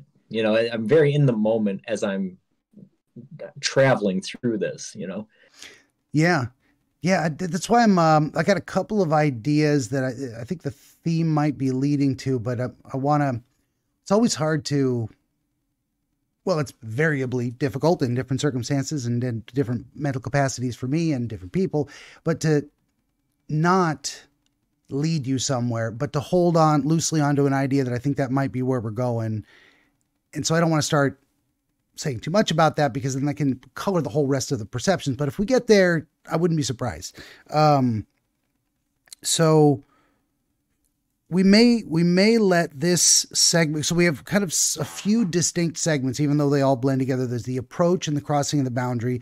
There's the necessity of passing through the evidence of people that came before you in a way that feels reverential and bright and sunny and orderly and uniform in that sense. Like there's a commonality to all these expressions of like everyone was given the same respect in death, and the person who buried them cared to put them in a nice neat line. That's why I keep getting that idea of reverential reverence. And it's not flat, it's rolling hill. So it kind of works with like there's a natural flow to the landscape in a way that makes it seem even more right, in a sense. Yeah, like the rolling hills feel right for the circumstance. Yeah, and it's when I was mentioning how everything seems very kind of perfect or picturesque. The hills are much the same because it almost seems like all of the hills, the size, the shape, the height are all pretty uniform as well. There's no hills that are towering above other ones, or there's no hilltops that aren't perfectly round. They're just slightly offset. So you have one, then you have another, and then you see one in the back, but they're all roughly the same size and shape and height, and it just seems very very nice. I don't know. Definitely. Yeah. And there's some of that feeling too, where you go, and you mentioned like Arlington Cemetery, the idea that it is a beautiful visual display, even though you're looking at where people died, you also have that respect for what they did in life that led them to have a place of honor in that way. And this seems something like a place of honor, because we've got everything is well maintained, it's cared for, which is very much the opposite of falling apart, actively falling apart. Even the things that are old are so sturdy, they're still there. Even if they're showing signs of weather and age, they're still standing. And there's something about the inherent value of something that's just crafted well to endure. And that goes for, physical objects, and I think metaphorically for ideas that are worth exploring. There's something solid and valid about an idea that it endures over time. It may or may not be where we're heading in that metaphysical sense, but did anything happen? Well, did you have any sense of yourself, what you were wearing, and any movements or anything you were doing? I mean, you're looking around, you're kind of seeing things, and a lot of people don't. It's like first person shooter. You're looking out of your own eyes. You don't really see your feet, that kind of thing. Any sense of yourself? Yeah, no, not really. I can't think of. I think that if I knew what I was wearing, it would help me clue me into the temperature a little bit. Sure. And I think that's part of the thing that drives me crazy is that I never look down to see what I'm wearing, so I don't know what the temperature's like outside. And like I said, the car seems to be driving itself, so that I have the ability to look around and focus on other things while we're going. The only motion I ever make is at some point while we're driving, I reach forward and I pull a lever back. But it doesn't seem to have any effect on anything that happens in the dream. So at some point, there's a lever on the side of the car that I pull back. Nothing happens. There's no real, it's not something that I've ever paid much attention to in the past, but I know that it happens. And that element of the dream recurs as well. Like at some point, you pull the lever, and then the dream goes on. That one definitely, that's definitely a part of the dream that seems more vague, that contrasted with all the other vivid elements of it, where it goes, I go, I know I pull a lever and, I'm reaching out like this, but I don't know what color my sleeve is, or if I'm wearing sleeves, or, what the lever looks like or anything. I just know that I reach out and pull a lever. That's why I follow these things, and my intuitive sense too, is I didn't know you were going to tell me you had an experience of pulling a lever. I just asked, did you have a sense of yourself, anything you were wearing, that kind of thing. And that brought that out and it's interesting that it doesn't seem to have any precipitating cause. Nothing occurs which you go, oh, it is lever time. And nor does it seem to have any kind of effect. That's interesting too. No cause or effect but yet you're taking an action. So you're taking an action that has no reason for it and accomplishes nothing. And you're not even really driving. You're kind of being shown. You're being shown something. You're showing yourself something. And in a sense, letting yourself also know that in some ways you're just along for the ride. You're not even making any of this happen. There's something in there. It's one of those things where I just kind of say it, and then we don't have to have an answer right away, but it might add up to something later. Very interesting. Unless you have an impression. I know that the only other detail I have about the lever is that I know I'm pulling it as I'm going down a side of the hill. So it's always, I come up, I'm cresting a hill. As I'm going down, I reach out, I pull the lever, and then I just continue driving. It's usually, I'd say it's about halfway through the drive. The wall is out of sight to the left, but the mansion and the tower have not yet come into view. That's good details too. Yeah, about what you see and the so there's a sequence of events. You've reached a point where you've gone so far beyond you can no longer see the boundary anymore. You're well into this thing, whatever it is, but you haven't reached the center yet. You're still on the journey towards what it is you're trying to reach. And there's some expression of feeling like you need to take action. Like there's something you need to do to justify yourself being there, or that's not the right word. Maybe it is. Maybe it is. But it's not justifying your presence. It's actively contributing, whether it seems like going through the motions or not. Yeah, I think the general feeling around it is that, the car is driving itself. I'm looking around at the graves and at the hills and at the sun and the clouds and stuff. I'm having a good time. And then it just suddenly occurs to me. It's not urgent, but all of a sudden I go, oh, I should pull that lever. And I reach out and I pull it. And that's it. Yeah, there's kind of an absent-minded realization. It feels like it's something that I should have known or should have remembered to do. And I forgot. I was distracted by the scenery. And then all of a sudden it occurs to me that, oh, I should pull that lever. And it's almost immediately after you pull the lever that the mansion comes into view? Yeah, I think it would be shortly thereafter. Okay. Like I said, I'm usually going downhill when I do that. And then, I never see the mansion and tower from far off. When I see them is when I look to the left and the mansion is immediately to my left. So I don't see it coming up. I don't see it approaching. Okay. I'm driving and looking, and then when I look to my left, it's there. Mansion is suddenly... Ooh, froggy. Yeah, it's suddenly there. And then, again, as far as more details go, it has a flat roof. Like there's no pitch to any of the roof. It has, 2 stories, and there's regularly placed windows along it. But the windows are very tall, but they're so narrow that I can't see anything inside. And the door is the same color as the rest of the mansion. It's just this white. And sometimes it's open, sometimes it's not. It looks as if, around the windows, the window sills, the window ledges, and those sorts of things, as if there might have been some sort of ornate carving or facade to them in the past. But I'm either too far away or they've become too weathered that I can't make anything out. And the thing that's interesting about the tower is that I can't see the door of the tower from the car. And so I never remember how I get inside. I see the tower, I get out of the car, I start walking towards it, and then the next thing I know, I'm on the ground floor of the tower and I'm walking up the stairs. Okay.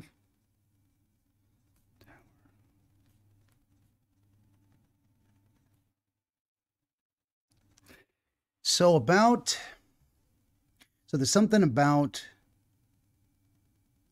the destination, maybe the wrong word, that comes upon you suddenly. There is something in there. The idea of it isn't like you were running down this road and you suddenly caught sight of the mansion in the distance and thank God I'm tired. I want to get there already. And so there's a sense of relief or anything. It's more like it surprises you that it's suddenly you've gone far enough. You've seen enough. You've put enough. You've gone enough distance. There's a variety of ways of looking at this in terms of made enough progress, advanced towards something. There's an approach metaphor in there. You got to get somewhere, and then the somewhere. I don't think anywhere in this dream you go ahead. I'll help you out again with some more of my feelings in it. Yeah. So usually when I look to the left and I see the mansion and the tower, they're there suddenly, but I'm not surprised. So I go, okay, there they are. I Okay. get out, and my feeling is always that I'm going to go into the tower, and then after I'm done in the tower, I'm going to go into the mansion. But I never make it that far. I always wake up first. So I go, Okay. okay, I'm going to check out this tower first, and then I'm going to go in the mansion. And then I'm going to continue on my trip. The road continues to go on, well past the mansion. It just That was gonna continues be a on question, indefinitely, yeah. as far as I can tell. And so in the dream, it feels like I'm just making a quick stop, right? I go, oh, hey, here's some buildings. Here's some stuff that is new. I'm going to get Okay. out. I'm going to check out this tower. I'm going to check out this mansion. Then I'm going to get back in the car and I'm going to keep driving. But I never make it that Gotcha. far. So it's not As a actually, matter of say, fact, like the there's- dead center destination. It's more of a happenstance. You can Yeah, and cross what a thing. I always tell myself is that, oh man, 6 months or a year from now when I have the dream, I'm just going to be screaming to myself in the dream to check out the mansion first. Go in the door. It's to open. try to go in Fine. there first, but I never can. I never Yeah. remember. For sure. That was going to be a question I had too. Does the road continue on, or was this like it ends in a cul-de-sac or something? This is the place. There's nowhere else to go. Apparently, there's more to see. Your journey is not over technically, and that's also the feeling you're getting from. This is a stop along the roadside. I'm going to check this out because it's interesting. Did you have that feeling of? You definitely had the feeling of wanting to see what was inside the tower, and also there was a plan to. Okay, when the tower's done, I'll go look in the house or the mansion. Yeah. In my waking life, I like to do urban exploring, right? I like to find abandoned places and look through them. So it kind of felt the same in the dream. I pulled up, I go, well, there's obviously nobody around. And these two buildings are kind of interesting, and they're almost kind of very opposite from each other. One's very tall and thin, and the other one's kind of short and, expansive. And yeah, I just kind of want to look around and see, what are they doing way out here in the middle of a graveyard and what's inside. Yeah, for sure. It's interesting that you didn't choose to go into the mansion first. It was closer. It was immediately to the left, and the tower's actually further away. The mansion's on the left, and the tower's on the right. So I drive past the mansion to I park the car in the road, and the mansion and the tower are about 100 feet, I'd say, off the road. So I park the car on the road, and then I walk to the tower. And as I'm walking to the tower, I think, yeah, I'm going to check out that mansion next. Yeah. So you were definitely drawn to that first. And so this is where I pull up a couple of associations that you tell me if they seem right. There's mansion is wealth, fame, fortune, etc. Towers are more associated with ascending, high places, learning, spiritual matters in some ways. Now, this isn't like dream book style but this is broad human associations. I mean, if we look at a mansion, what does it make you think? I mean, it's a mansion, so it's a place where wealthy people live. So it might represent riches or material gain in a way that a tower is more associated with, as I said, climbing the heights, academia specifically. When you think about it, those symbolic references in that kind of way, does anything come to mind about your choices in regarding what interests you most, or why you would choose one first and then the other? Yeah. I've always been somebody, obviously interested in education, and not just formal education. I'm working on my PhD, but really the only reason I'm working on my PhD is because I was in the Army. And so it's very cheap. I don't have any student loans or anything. I basically go to school for fun. I've got a job that pays me much more than anything with a PhD in psychology would pay Right, me. yeah. So I'm probably not going to get a job as a result of it. It's just very interesting to me, so I keep going. And I've always been that way throughout life, just very interested in learning and stuff. And money has never really been very important to me. My podcast has gotten big enough where I have opportunities to monetize it. I don't, so I don't run any commercials. I don't sell any products or anything. I don't really have any social media following. I don't really. Same thing with my music. I don't really advertise or go after monetizing things. I more do things for the experience of doing them, and then I share them with the world if people want to partake in them. But I've never really marketed anything. So yeah, that would kind of be the association that I'd have with the two concepts of sort of wealth versus achievement, maybe. I do consider myself very achievement driven. I like to take on projects, and I like to get involved in a wide variety of things and kind of master concepts and then move on to new things. But usually there isn't a monetary element to them. Fair enough. Yeah. And that's kind of what I was thinking back in the beginning. You seem like we were talking about naturally curious type of guy. And that doesn't mean you wouldn't have a focus on, meeting life's necessities of, having a place to live and food on the table. And, money's not unimportant, but it doesn't seem to be, you're not chasing fame and fortune for their own sake. If those things happen incidentally, fine. That might be one kind of way to think of why the mansion kind of, in a way, suddenly appears. Like, oh, there it is, but it wasn't very interesting. It's like, that's not the place I think is most worth exploring first. Like it's, you didn't, there was no absence of mansion. The mansion's there, and it's there. It's actually easier to reach perhaps than the tower. You have to go further to get to the tower. You got to climb to the top of the tower. It's more difficulty involved in the tower, but at least the concept of the mansion is kind of in place, and it's it also has the impression of being very old and once very, I don't know if you said ornate or anything, but that it is that it had a past glory to it that is now a little faded, but it's still sturdy. It doesn't look like it's falling apart. No. Yeah. I don't think I want to jump on any further down that idea either. Just those ideas, like it's not a place without value. It's not a place you pass up because it's so fallen apart you think it's dangerous, or it looks, like those big old houses in scary movies. You're like, I'm not going in there. No. That doesn't look like a place I want to go. Yeah. This actually is maybe a nice place you wouldn't mind going into, and it has a history to it. It has a past glory. It's still sturdy. But I'll stop there. You were going to say something. Yeah, no, it just, it has the feeling looking at it, that it's just nice enough, but it's also just worn enough that it's sort of uncertain whether anybody has been living there or keeping it up.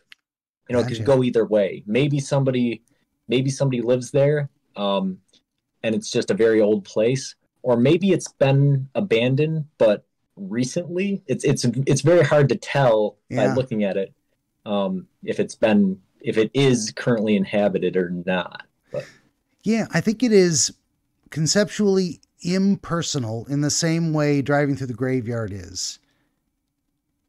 There's something to that idea. There's a consistency of that kind of experience through the dream.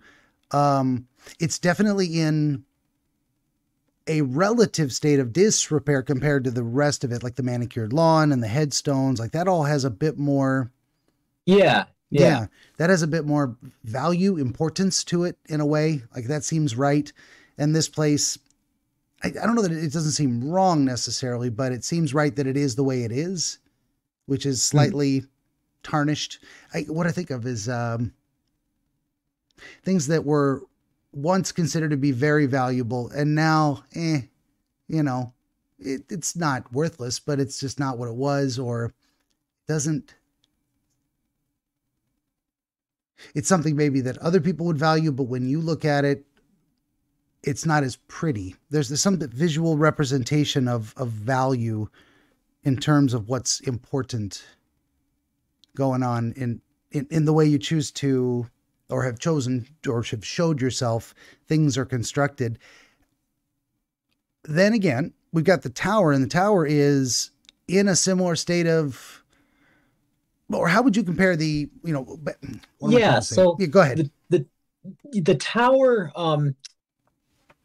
the way I describe the tower is not fancy, but I don't think that it ever was. And so as a result, it's almost kind of hard to tell if it's worn or not, because if you imagine like a castle turret, Yeah. that's kind of what it looks like. It's just this stone structure, just stone on top of stone. And when you walk inside, there's just these big wooden rafters that are holding up the ceiling. But it's almost kind of ageless. It's hard. You can't tell by looking at it from the outside or the inside whether it was built, 10 days ago or 10,000 years ago. It's just, it is what it is. It's this sort of plain, sturdily built structure. But it's impossible to tell whether it's worn like the mansion is or not. Yeah, it's got kind of a almost a timeless, ageless quality to it. It seems very old, but no way to tell how old because it was so well done. It's kind of an expression of an inherent value in there that's a little different than the mansion, which lost some of its value from losing a bit of its exterior luster. There's something going on in that representation. So without dwelling too much, I wanted to get a sense of those things. And there was no actual experience of how you get inside the tower. No door found below. Right. When I get out of the car and I'm approaching the tower, I don't remember ever seeing a door on the first level. And there is that's like the only real jump cut in the dream I can think of is I'm walking towards the tower and I glance over at the mansion. And then when I look back, I'm on the first floor of the tower and I still do not see any door. But also I don't look for it. So I'm in the center of the first floor of the tower and I'm looking at the first stairs that go up to the second story. But I don't look behind me. I don't really look to either side to see if there was a door that I came through or not. I'm just in there. Okay. Yeah. That is interesting though, too. So there's something about the way you're conceiving this that needed you to not walk through a door to get inside there. You drove through a gate to get into the graveyard. Long rows. But this is a different kind of experience. You're mysteriously transported inside. You're even if there was a door behind you, you just have no memory of it. So we could say it's not there, but certainly you have no memory of walking through it. No experience of entering a door, opening a door, yanking at an old heavy door, that kind of thing. That's probably a unique kind of experience to the type of place it is that getting in is not easy. And you might not really understand how. Yeah. Yeah, it seems inaccessible almost until you're inside. And I think once I'm inside, the idea of my previous plans of going to explore the mansion and then driving on, they don't really exist anymore. From that point on, I'm focused on getting up to the top of the tower and then looking out. And then after that, I'm focused on examining the inside of the tower. But the idea of leaving the tower again, it kind of leaves my mind. And the dream ends before I get a chance to do anything else.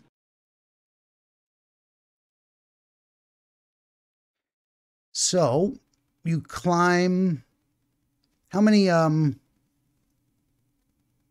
seeing like a wraparound staircase that has landings every now and again. So there's actual floors to it.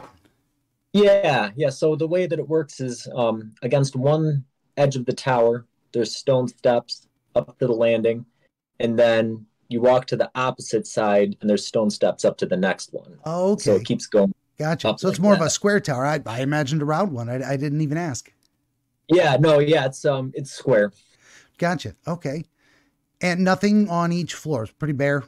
No experience beyond kind of just walking through and making your continue. Yeah. As a matter of fact, I know that there's nothing in any of the tower. There's nothing at all. All there is the stairs and the wooden rafters that hold up each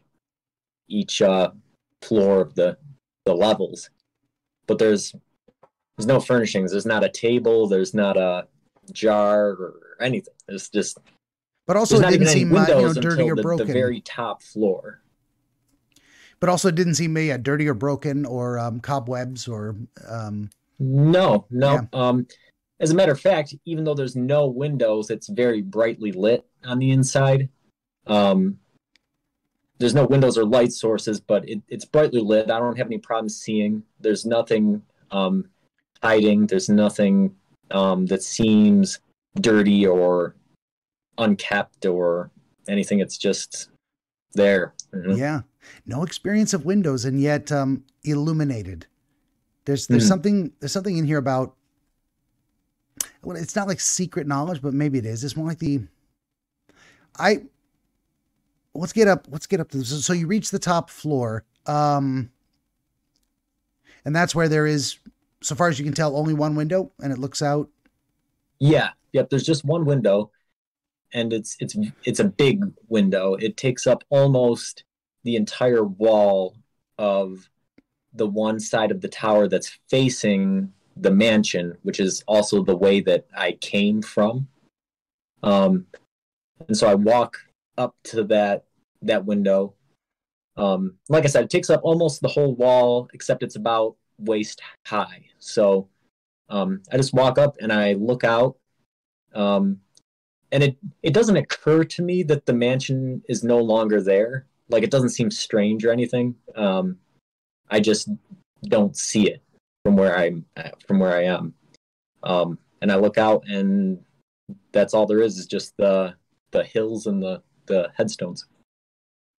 And no different experience or visual impression of what could be seen from there. You saw what you expected to see in a way? Yes. So the hills and the headstones are much like I would expect them to look from that vantage point, based off my waking dreams. The only things that seem strange from a waking viewpoint are that the mansion is no longer there and that the sun seems very bright.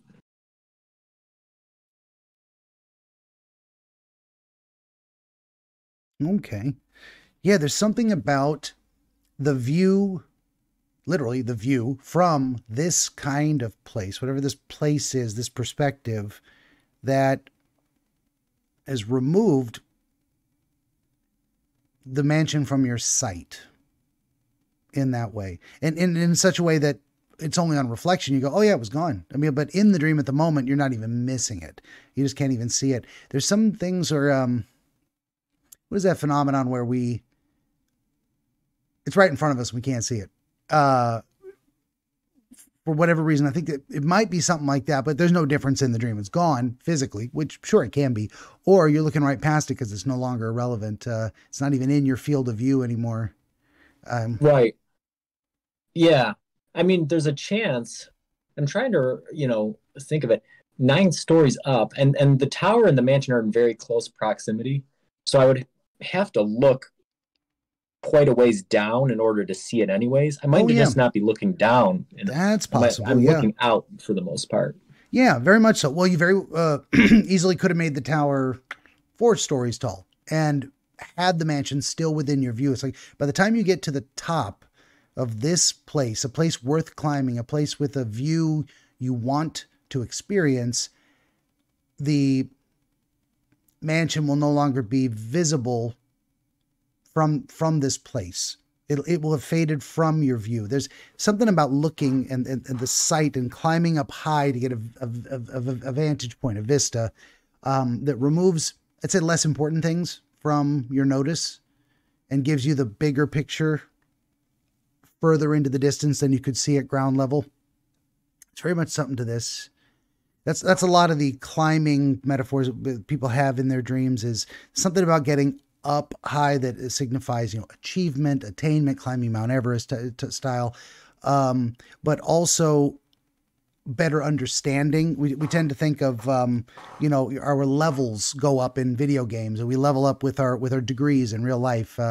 There's also a connection with education in that regard of like towers being classically, part of a castle, but also, Well, in the case of storytelling, like where a wizard lives, and where arcane knowledge is so it's very much there's like I think this educational attainment is a theme running through this thing, and the idea of the people that have gone before, what you really value in life, and definitely with your military connection, the idea of a reverence for people that have gone before you and given their lives. Perhaps you didn't get that sense though that of any reason why the people had died. They hadn't done anything. It wasn't actually an Arlington style place. They weren't soldiers. No, yeah, no. I never got the sense that I would have known anybody that was there. Yeah, it was reverential, but also kind of abstract. There wasn't really any personal connection to it. Yeah, that's in a sense. That's how we feel about a lot of the people we read of in books. It's like, okay, their ideas survived, but I don't know the guy. I mean, he's been dead a long time. I don't have any sudden sadness that he's no longer with us. I just read his words from 300 years ago. There's something in there along those lines. And there is something about taking in this view and having that experience where, say, the pursuit of material gain is no longer even on your radar, so to speak.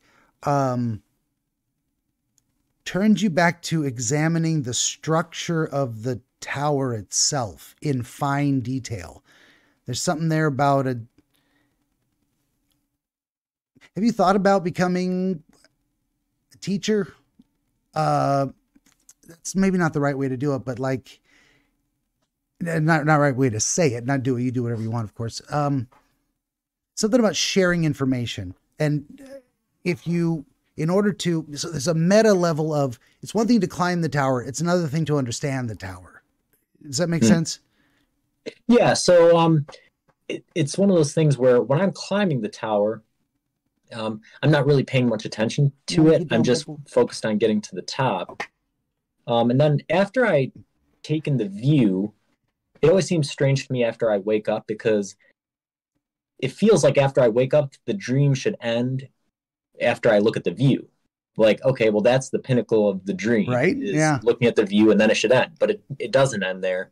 It goes on with turning back to the tower and really, looking at the stones and wondering how they were cut, and, looking at the wooden beams and wondering what kind of wood they are, and, and what they did with them. And I go back down the levels. I don't make it all the way back down to the bottom, but I know I at least make it down to like the 7th level. I go 9, 8, 7. And then each level, and I'm looking, just looking at the inside of the tower. And again, like I mentioned before, there's nothing in it. It's very bare. But something about it captures my interest and seems very fascinating, even though on the walk up, I wasn't really paying much attention. Yeah, and there's no sense of what the examination is for. It's just captured your attention in a way that seems irresistible. Yeah. Gotcha. Yeah.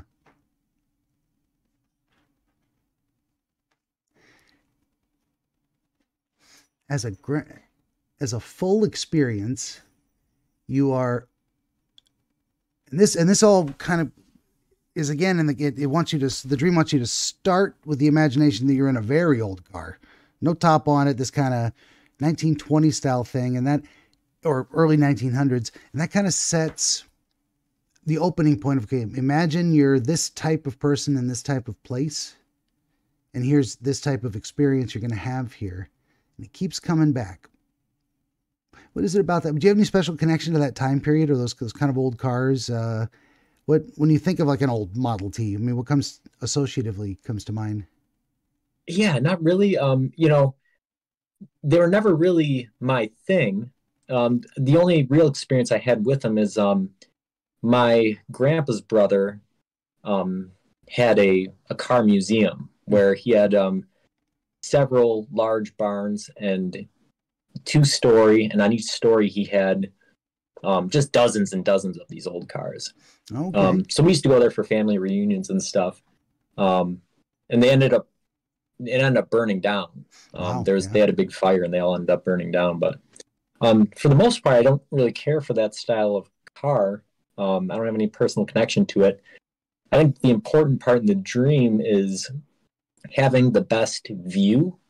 So even if I had a modern convertible, right, you're sitting so low that it feels like the doors and the windshield and things would still be in your viewpoint. Yeah. It seems important that in that style of car, the seat is at the very top of the vehicle. So 360 degrees, you can look in every direction and see what's actually there instead of trying to look around something or look through a windshield or something.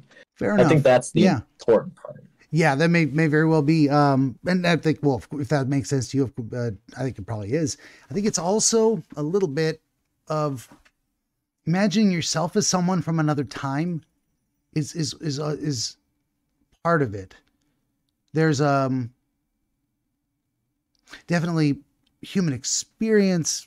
It doesn't changes, but there are modern times versus, and then of course in the early 1900s they thought we were living in modern times, and they'd just ask any eugenicist. We're going to perfect the human race any day now through the miracle of science. Right. Right. So there's something about that where you're looking at it like, imagine I'm even in a different time and place. But also the view. I mean, you could have had a very different kind of vehicle, but it was this particular kind of vehicle, and it went, and you did want to maximize the view. Very important element. I think that is a difficult element of the dream, is much like with the temperature. I can look at everything around and have it be very vivid, but I don't have any idea what the temperature is. I feel like everything else in the dream is very similar for time period, right? When I look at the mansion and the tower, they don't have any specific architectural style. I never see my clothes. Really, the car is the only thing in the dream that points to any type of time period. Anything else in the dream, if the car could place it in 1920, but if you change the car, the whole thing could have easily been placed today. Or if it was in a wagon, it could have been 500 years ago. Yeah. The structure of the mansion and the tower and the graveyard and everything else, it's all kind of timeless outside of the car design. Yeah, there is that theme of ancient things enduring, timeless quality to stuff, and seemingly endless expanse where you have to cross a boundary to get into it. But once you're in there, you don't see that wall anymore. The wall disappears. Now it's just graveyards forever. Related to then also the comparison of yourself to someone else from literally 100 years ago. Sometimes there's a not meaningful, but humans latch on to things like increments of 10 and 100. So you might say, well, what was it like 100 years ago? Or what if I compared myself to a person from that time, because fundamentally our experiences are similar in some way, even though we're separated by 100 years. I could very well be having this experience today or back then. So let's imagine it's back then. There's something about that of you're viewing, well, we already kind of hit upon an idea of like you're viewing patterns over time. That's way too vague. It's not,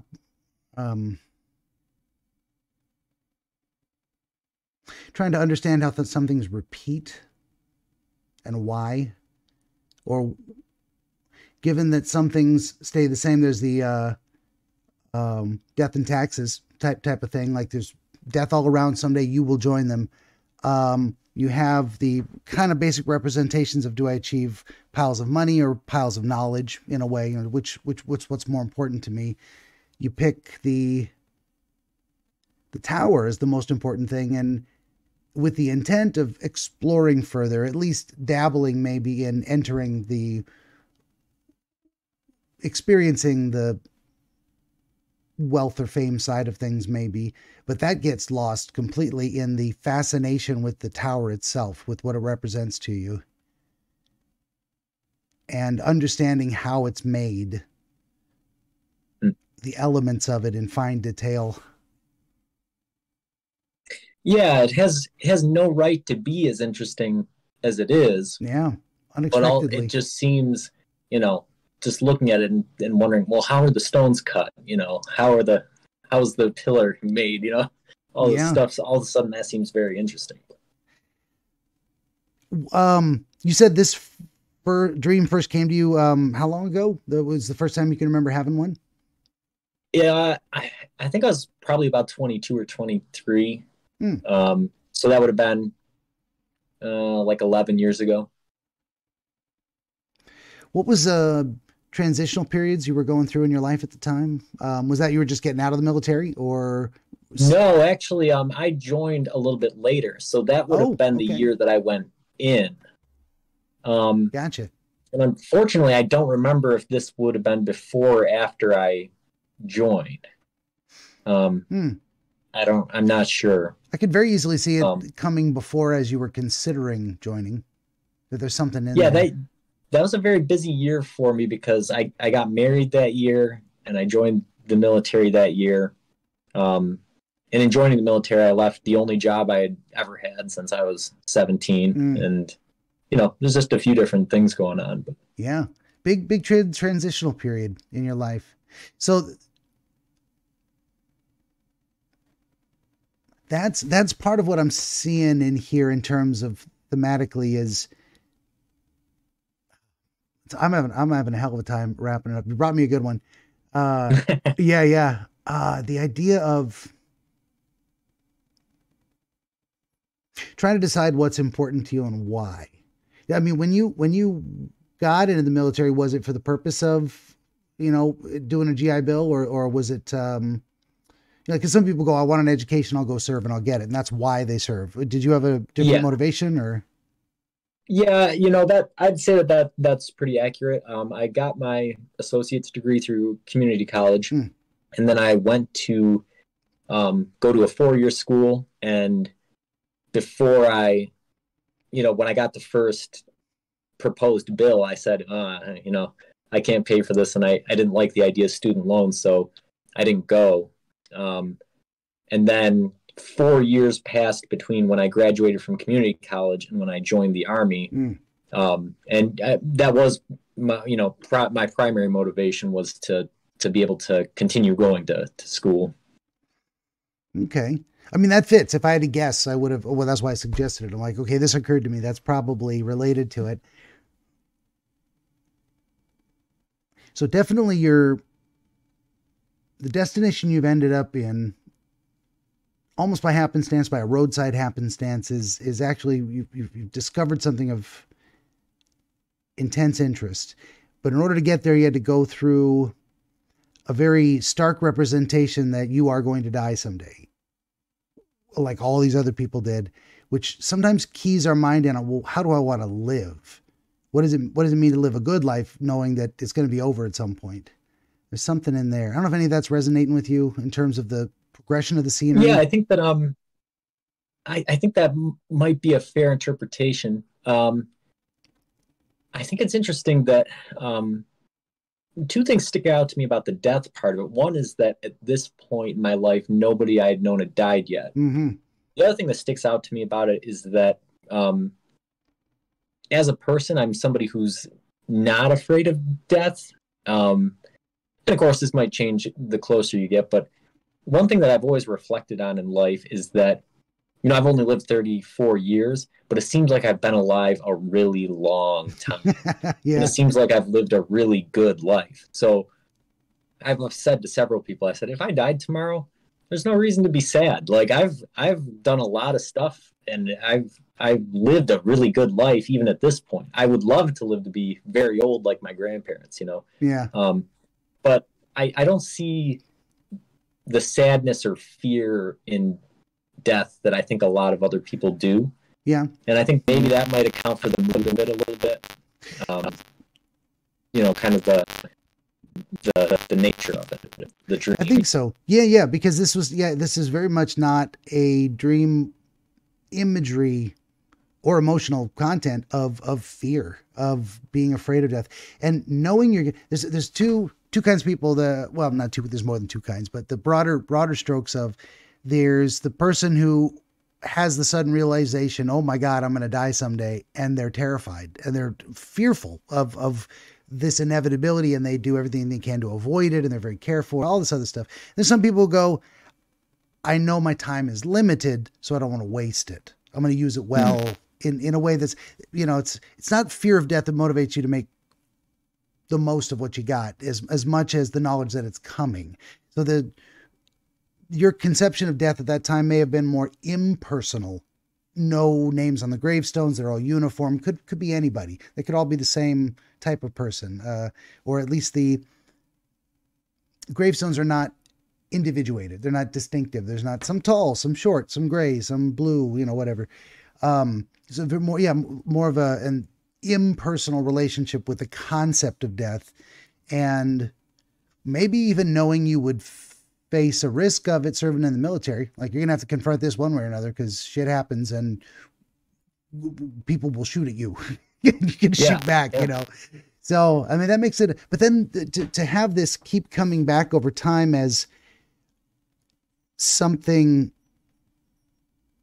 you feel like you need to continue to see. There was something you'd said in your, you like to master one thing and then move on to another. It would make sense that there would be multiple towers. Like if your dream imagery had been more along those lines of, and in the distance I see more towers and I'm drawn to them too. You got to stop. I'm going to let you outside in a minute. Just a minute.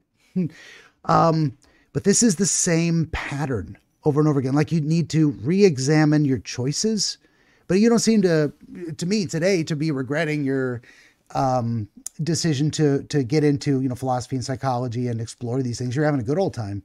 So it doesn't seem to fit. It doesn't seem like you'd need to return to that imagery for that reason, to re-examine that question. Yeah, like I said, the only thing that ever changes is the door to the mansion being opened or closed. And that happened, that would have happened after I left the military. Yeah, then that's really the only variation in the dream. Yeah, and it is very interesting why the door open. It's like what I considered it when you first said it is the first thing that popped into my mind was something in your mind wanting to make it more enticing. Like, look, I opened the door for you. Go check it out. Like, you might be.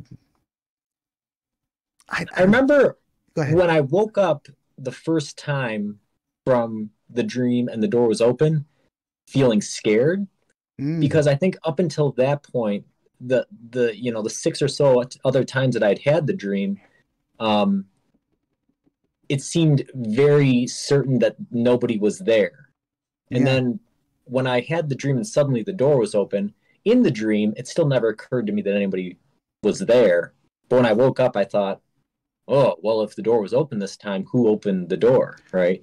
And that was after you woke up, though. Like, in the dream, you didn't have that experience? No, in the dream, it seemed completely normal. But after I woke up, that seemed a little bit strange to me. You got to stop. He wants me to throw his toy. Of course he does. He woke up from his nap and now he's ready to play. Come here. If you won't be quiet, you got to get back in my lap. Calm down.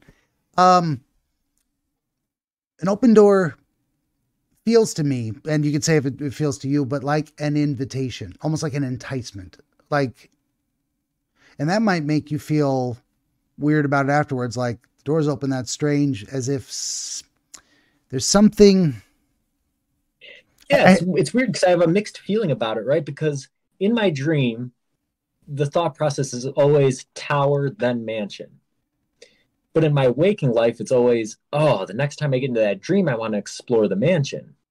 But then the first time the door was opened, it freaked me out a little bit. You know? So it's kind of a strange mixed feeling where it's like, in my waking life, that's all I want to do is the next time I have this dream, I'm going to go into the mansion instead because I want to know what the inside of that looks like. And now it's pretty much, it doesn't bother me because it's happened enough times. But the first time it was a little bit jarring. You said it was about. Have you ever noticed over time any pattern to life circumstances that seem to coincide with the dream coming back? Like, when's the last time you can remember having it? The last time I had it, that would have been, I want to say it's about 8 months ago. Okay. And I don't remember anything specific happening. I never remember anything specific happening throughout my life when it comes up. It almost seems Yeah. like just as I'm starting to forget that I had it, then I'll have it again. Hmm. Oh, yeah, there it is. But Maybe it's some manner of persistent, I hesitate to say fear, but concern, like, what am I trying to say? There's something to that idea of, oh, just about when I'm about to forget it, when it seems like it's gone for long enough and it's not relevant anymore, there's something that's hard to let go. And there might be something that's related to the enticement of, even in your own mind, opening the door to the changing something in the dream, but in a way that makes you, what am I trying to say? Like there's maybe some unexpressed part of you that you've not hidden consciously, but maybe not suppressed either. the only other detail I can offer Yeah. regarding the door is that it seems strange to me. The mansion it's this big place. It's obviously a huge building. Yeah. But the door is a normal front door. It's just a regular, it seems to me like there should be a big double door. There should Right. be Yeah. something, Yeah. No, that's kind of what I just a imagined. normal sized door. And it's just opened inward to the point where it looks like it might not it got taken off its hinges. I can't see the door at all, but it's just black. I can't see into the building at all. Yeah, that always seems strange to me. It's just a regular house door, but on this big mansion. Yeah. That is odd. I wonder if this is just a puzzle that neither one of us can see very clearly. We've identified a lot of symbols there, or if I'm just pooped today. I got up way early. I've already done another interpretation earlier today, and sometimes the brains are firing on all cylinders. Usually by the time I get to the end, I can see a little bit of a story arc and we tie it together. And this one it's got so many discrete elements and they each seem to have some relevance to some aspect of your life, but there's no full through line. There's no story. There's no explanation for the need of recurrence. What I would hope to give you is not only that narrative, like here's to sum up what I think it's describing, but some understanding of it that is relevant enough, that solves the mystery enough, that identifies the pattern sufficiently that it's no longer necessary to have it again. It doesn't seem to be that much of a distressing dream, and it doesn't come back every night, so is it necessary to try and stop it? I don't know. Yeah, it's interesting, because I think, I can imagine it being hard to interpret because there's no other characters in the dream. There's no people, so that takes something away from it. That's true. But Very like I was saying solitary earlier, experience. Too, just the kind of person that I am. I'm the kind of person that loves mystery. That's why I like philosophy, so I can think about the idea of what is time, or where did the universe come from, or so this idea of having things that are out there that I can't understand and I might never be able to understand.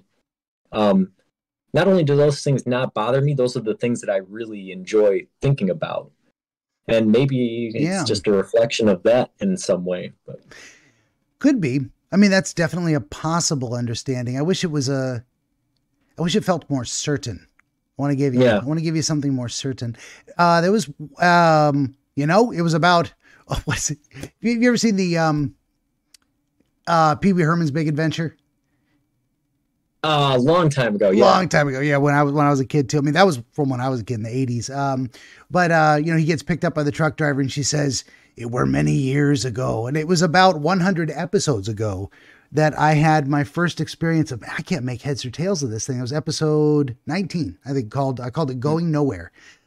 Because he had this wonderfully strange experience of being restrained to a chair in the middle of the sand of a broken down Roman Colosseum, and this little old babushka lady with a kerchief over her neck approached, pulled a pair of wire clippers out, and started snipping off the tips of his fingers, out of which sand flowed.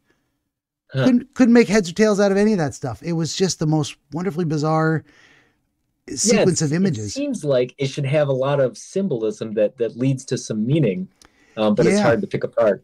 That's the way I feel about this one, and that's why I thought it would be interesting to bring it on, is because, having it so many times and having it occur the same way every time, it seems like the symbolism is very strong, but I can't make heads or tails of it. So it's interesting. What I would be interested to hear is if our analyzing it, breaking it down, seeing a little bit more of the details, getting a little bit of feedback on the ideas, changes the nature of the dream the next time you have it, or if it is exactly the same and the door's wide open and nothing changes. Or if it just never comes back because we looked at it enough to render it less mysterious, so it doesn't need to be remembered and re-experienced. I genuinely feel there's got to be something there to the reason why it needs to come back, why you need to return to that image. What unresolved, uncrystallized conception is teasing around your head. It'll be interesting to see if it does come back or if it changes or whatnot. I don't know. I don't know why my brain feels that I need to have it either. It's a strange thing. That is kind of the proof in the pudding. I think you have identified a lot of things in it that do relate to who I am as a person. So maybe it will be the case that I'll be able to pick apart some things on my own the next time it happens. Yeah. Hopefully the dream experience changes. You're able to have a different experience of it now that some of the elements have been more fully explained, if that makes sense. And you might come away from, if it returns, you might come away from it with some sudden understanding that wasn't possible until you dreamt it again. That's what I'm trying to say. I'm brain dead. So I'm getting tired. It's the middle of the afternoon. That's okay. Not your fault. I don't know that I could have done any better with this had I been more awake, or less tired from a long day, but, it always a fascinating experience. I'm glad we got to talk for about an hour beforehand and then jump into this for an hour and a half and really look at some of these elements and get an understanding of where they came from. So hopefully it's been just in general, a beneficial experience to you. Yeah, no, it's been a lot of fun for me. And, like I said, I'm somebody who likes the mystery. So I'm not at all disappointed that we didn't get to the bottom of something. I like the fact that it will continue on for at least a while more. So good deal. And I can claim it's still a higher than 99% success rate, even after missing a couple of them in terms of a grand narrative. So, well, if you feel satisfied for now, pending future results, we'll wrap it up. Yeah. Okay. Yeah. Good job. Kept it long enough too. Give you another one and we can pick it apart and get an answer out of one of those. Sure. Yeah. And I'd always be happy to hear from you again in the future in terms of, has anything changed? I mean, not a lot of people get back to me. Some people do. I have heard from some people who, because of our collaborative analysis, their recurrent dreams did change and they were allowed to progress beyond areas where they got previously stopped. So maybe there is something of that nature in here. You needed to get a better idea of what this was starting to show you, and then you can move on. Maybe there's actually more to this dream that you haven't been able to have yet. That would be fascinating. Yeah, that would be. I'm excited. Good deal. Okay. Well, by way of parting here, I'm going to say this has been our friend Joel Bouchard. I can't read my own handwriting, from West New York State. And he is a PhD student, Army vet, musician, podcaster with the show From Nowhere to Nothing, available on all of your favorite podcasting platforms. For my part, I'll say, wow. Would you kindly like, share, subscribe, tell your friends? Always need more volunteer dreamers and viewers for the program. 16 currently available works of historical dream literature. The most recent, Dreams and Their Meaning by Horace G. Hutchinson. Wow, I'm really getting brain dead end of the day here. You can find all this and more at benjaminthedreamwizard.com. All 16 works, downloadable MP3 versions of the podcast and stuff. And I'll just say once again to our friend Joel, thank you for being here. It's been a good talk all the way around. Yeah, thanks for having me. I really appreciate it. Good deal. And everybody out there, thanks for listening.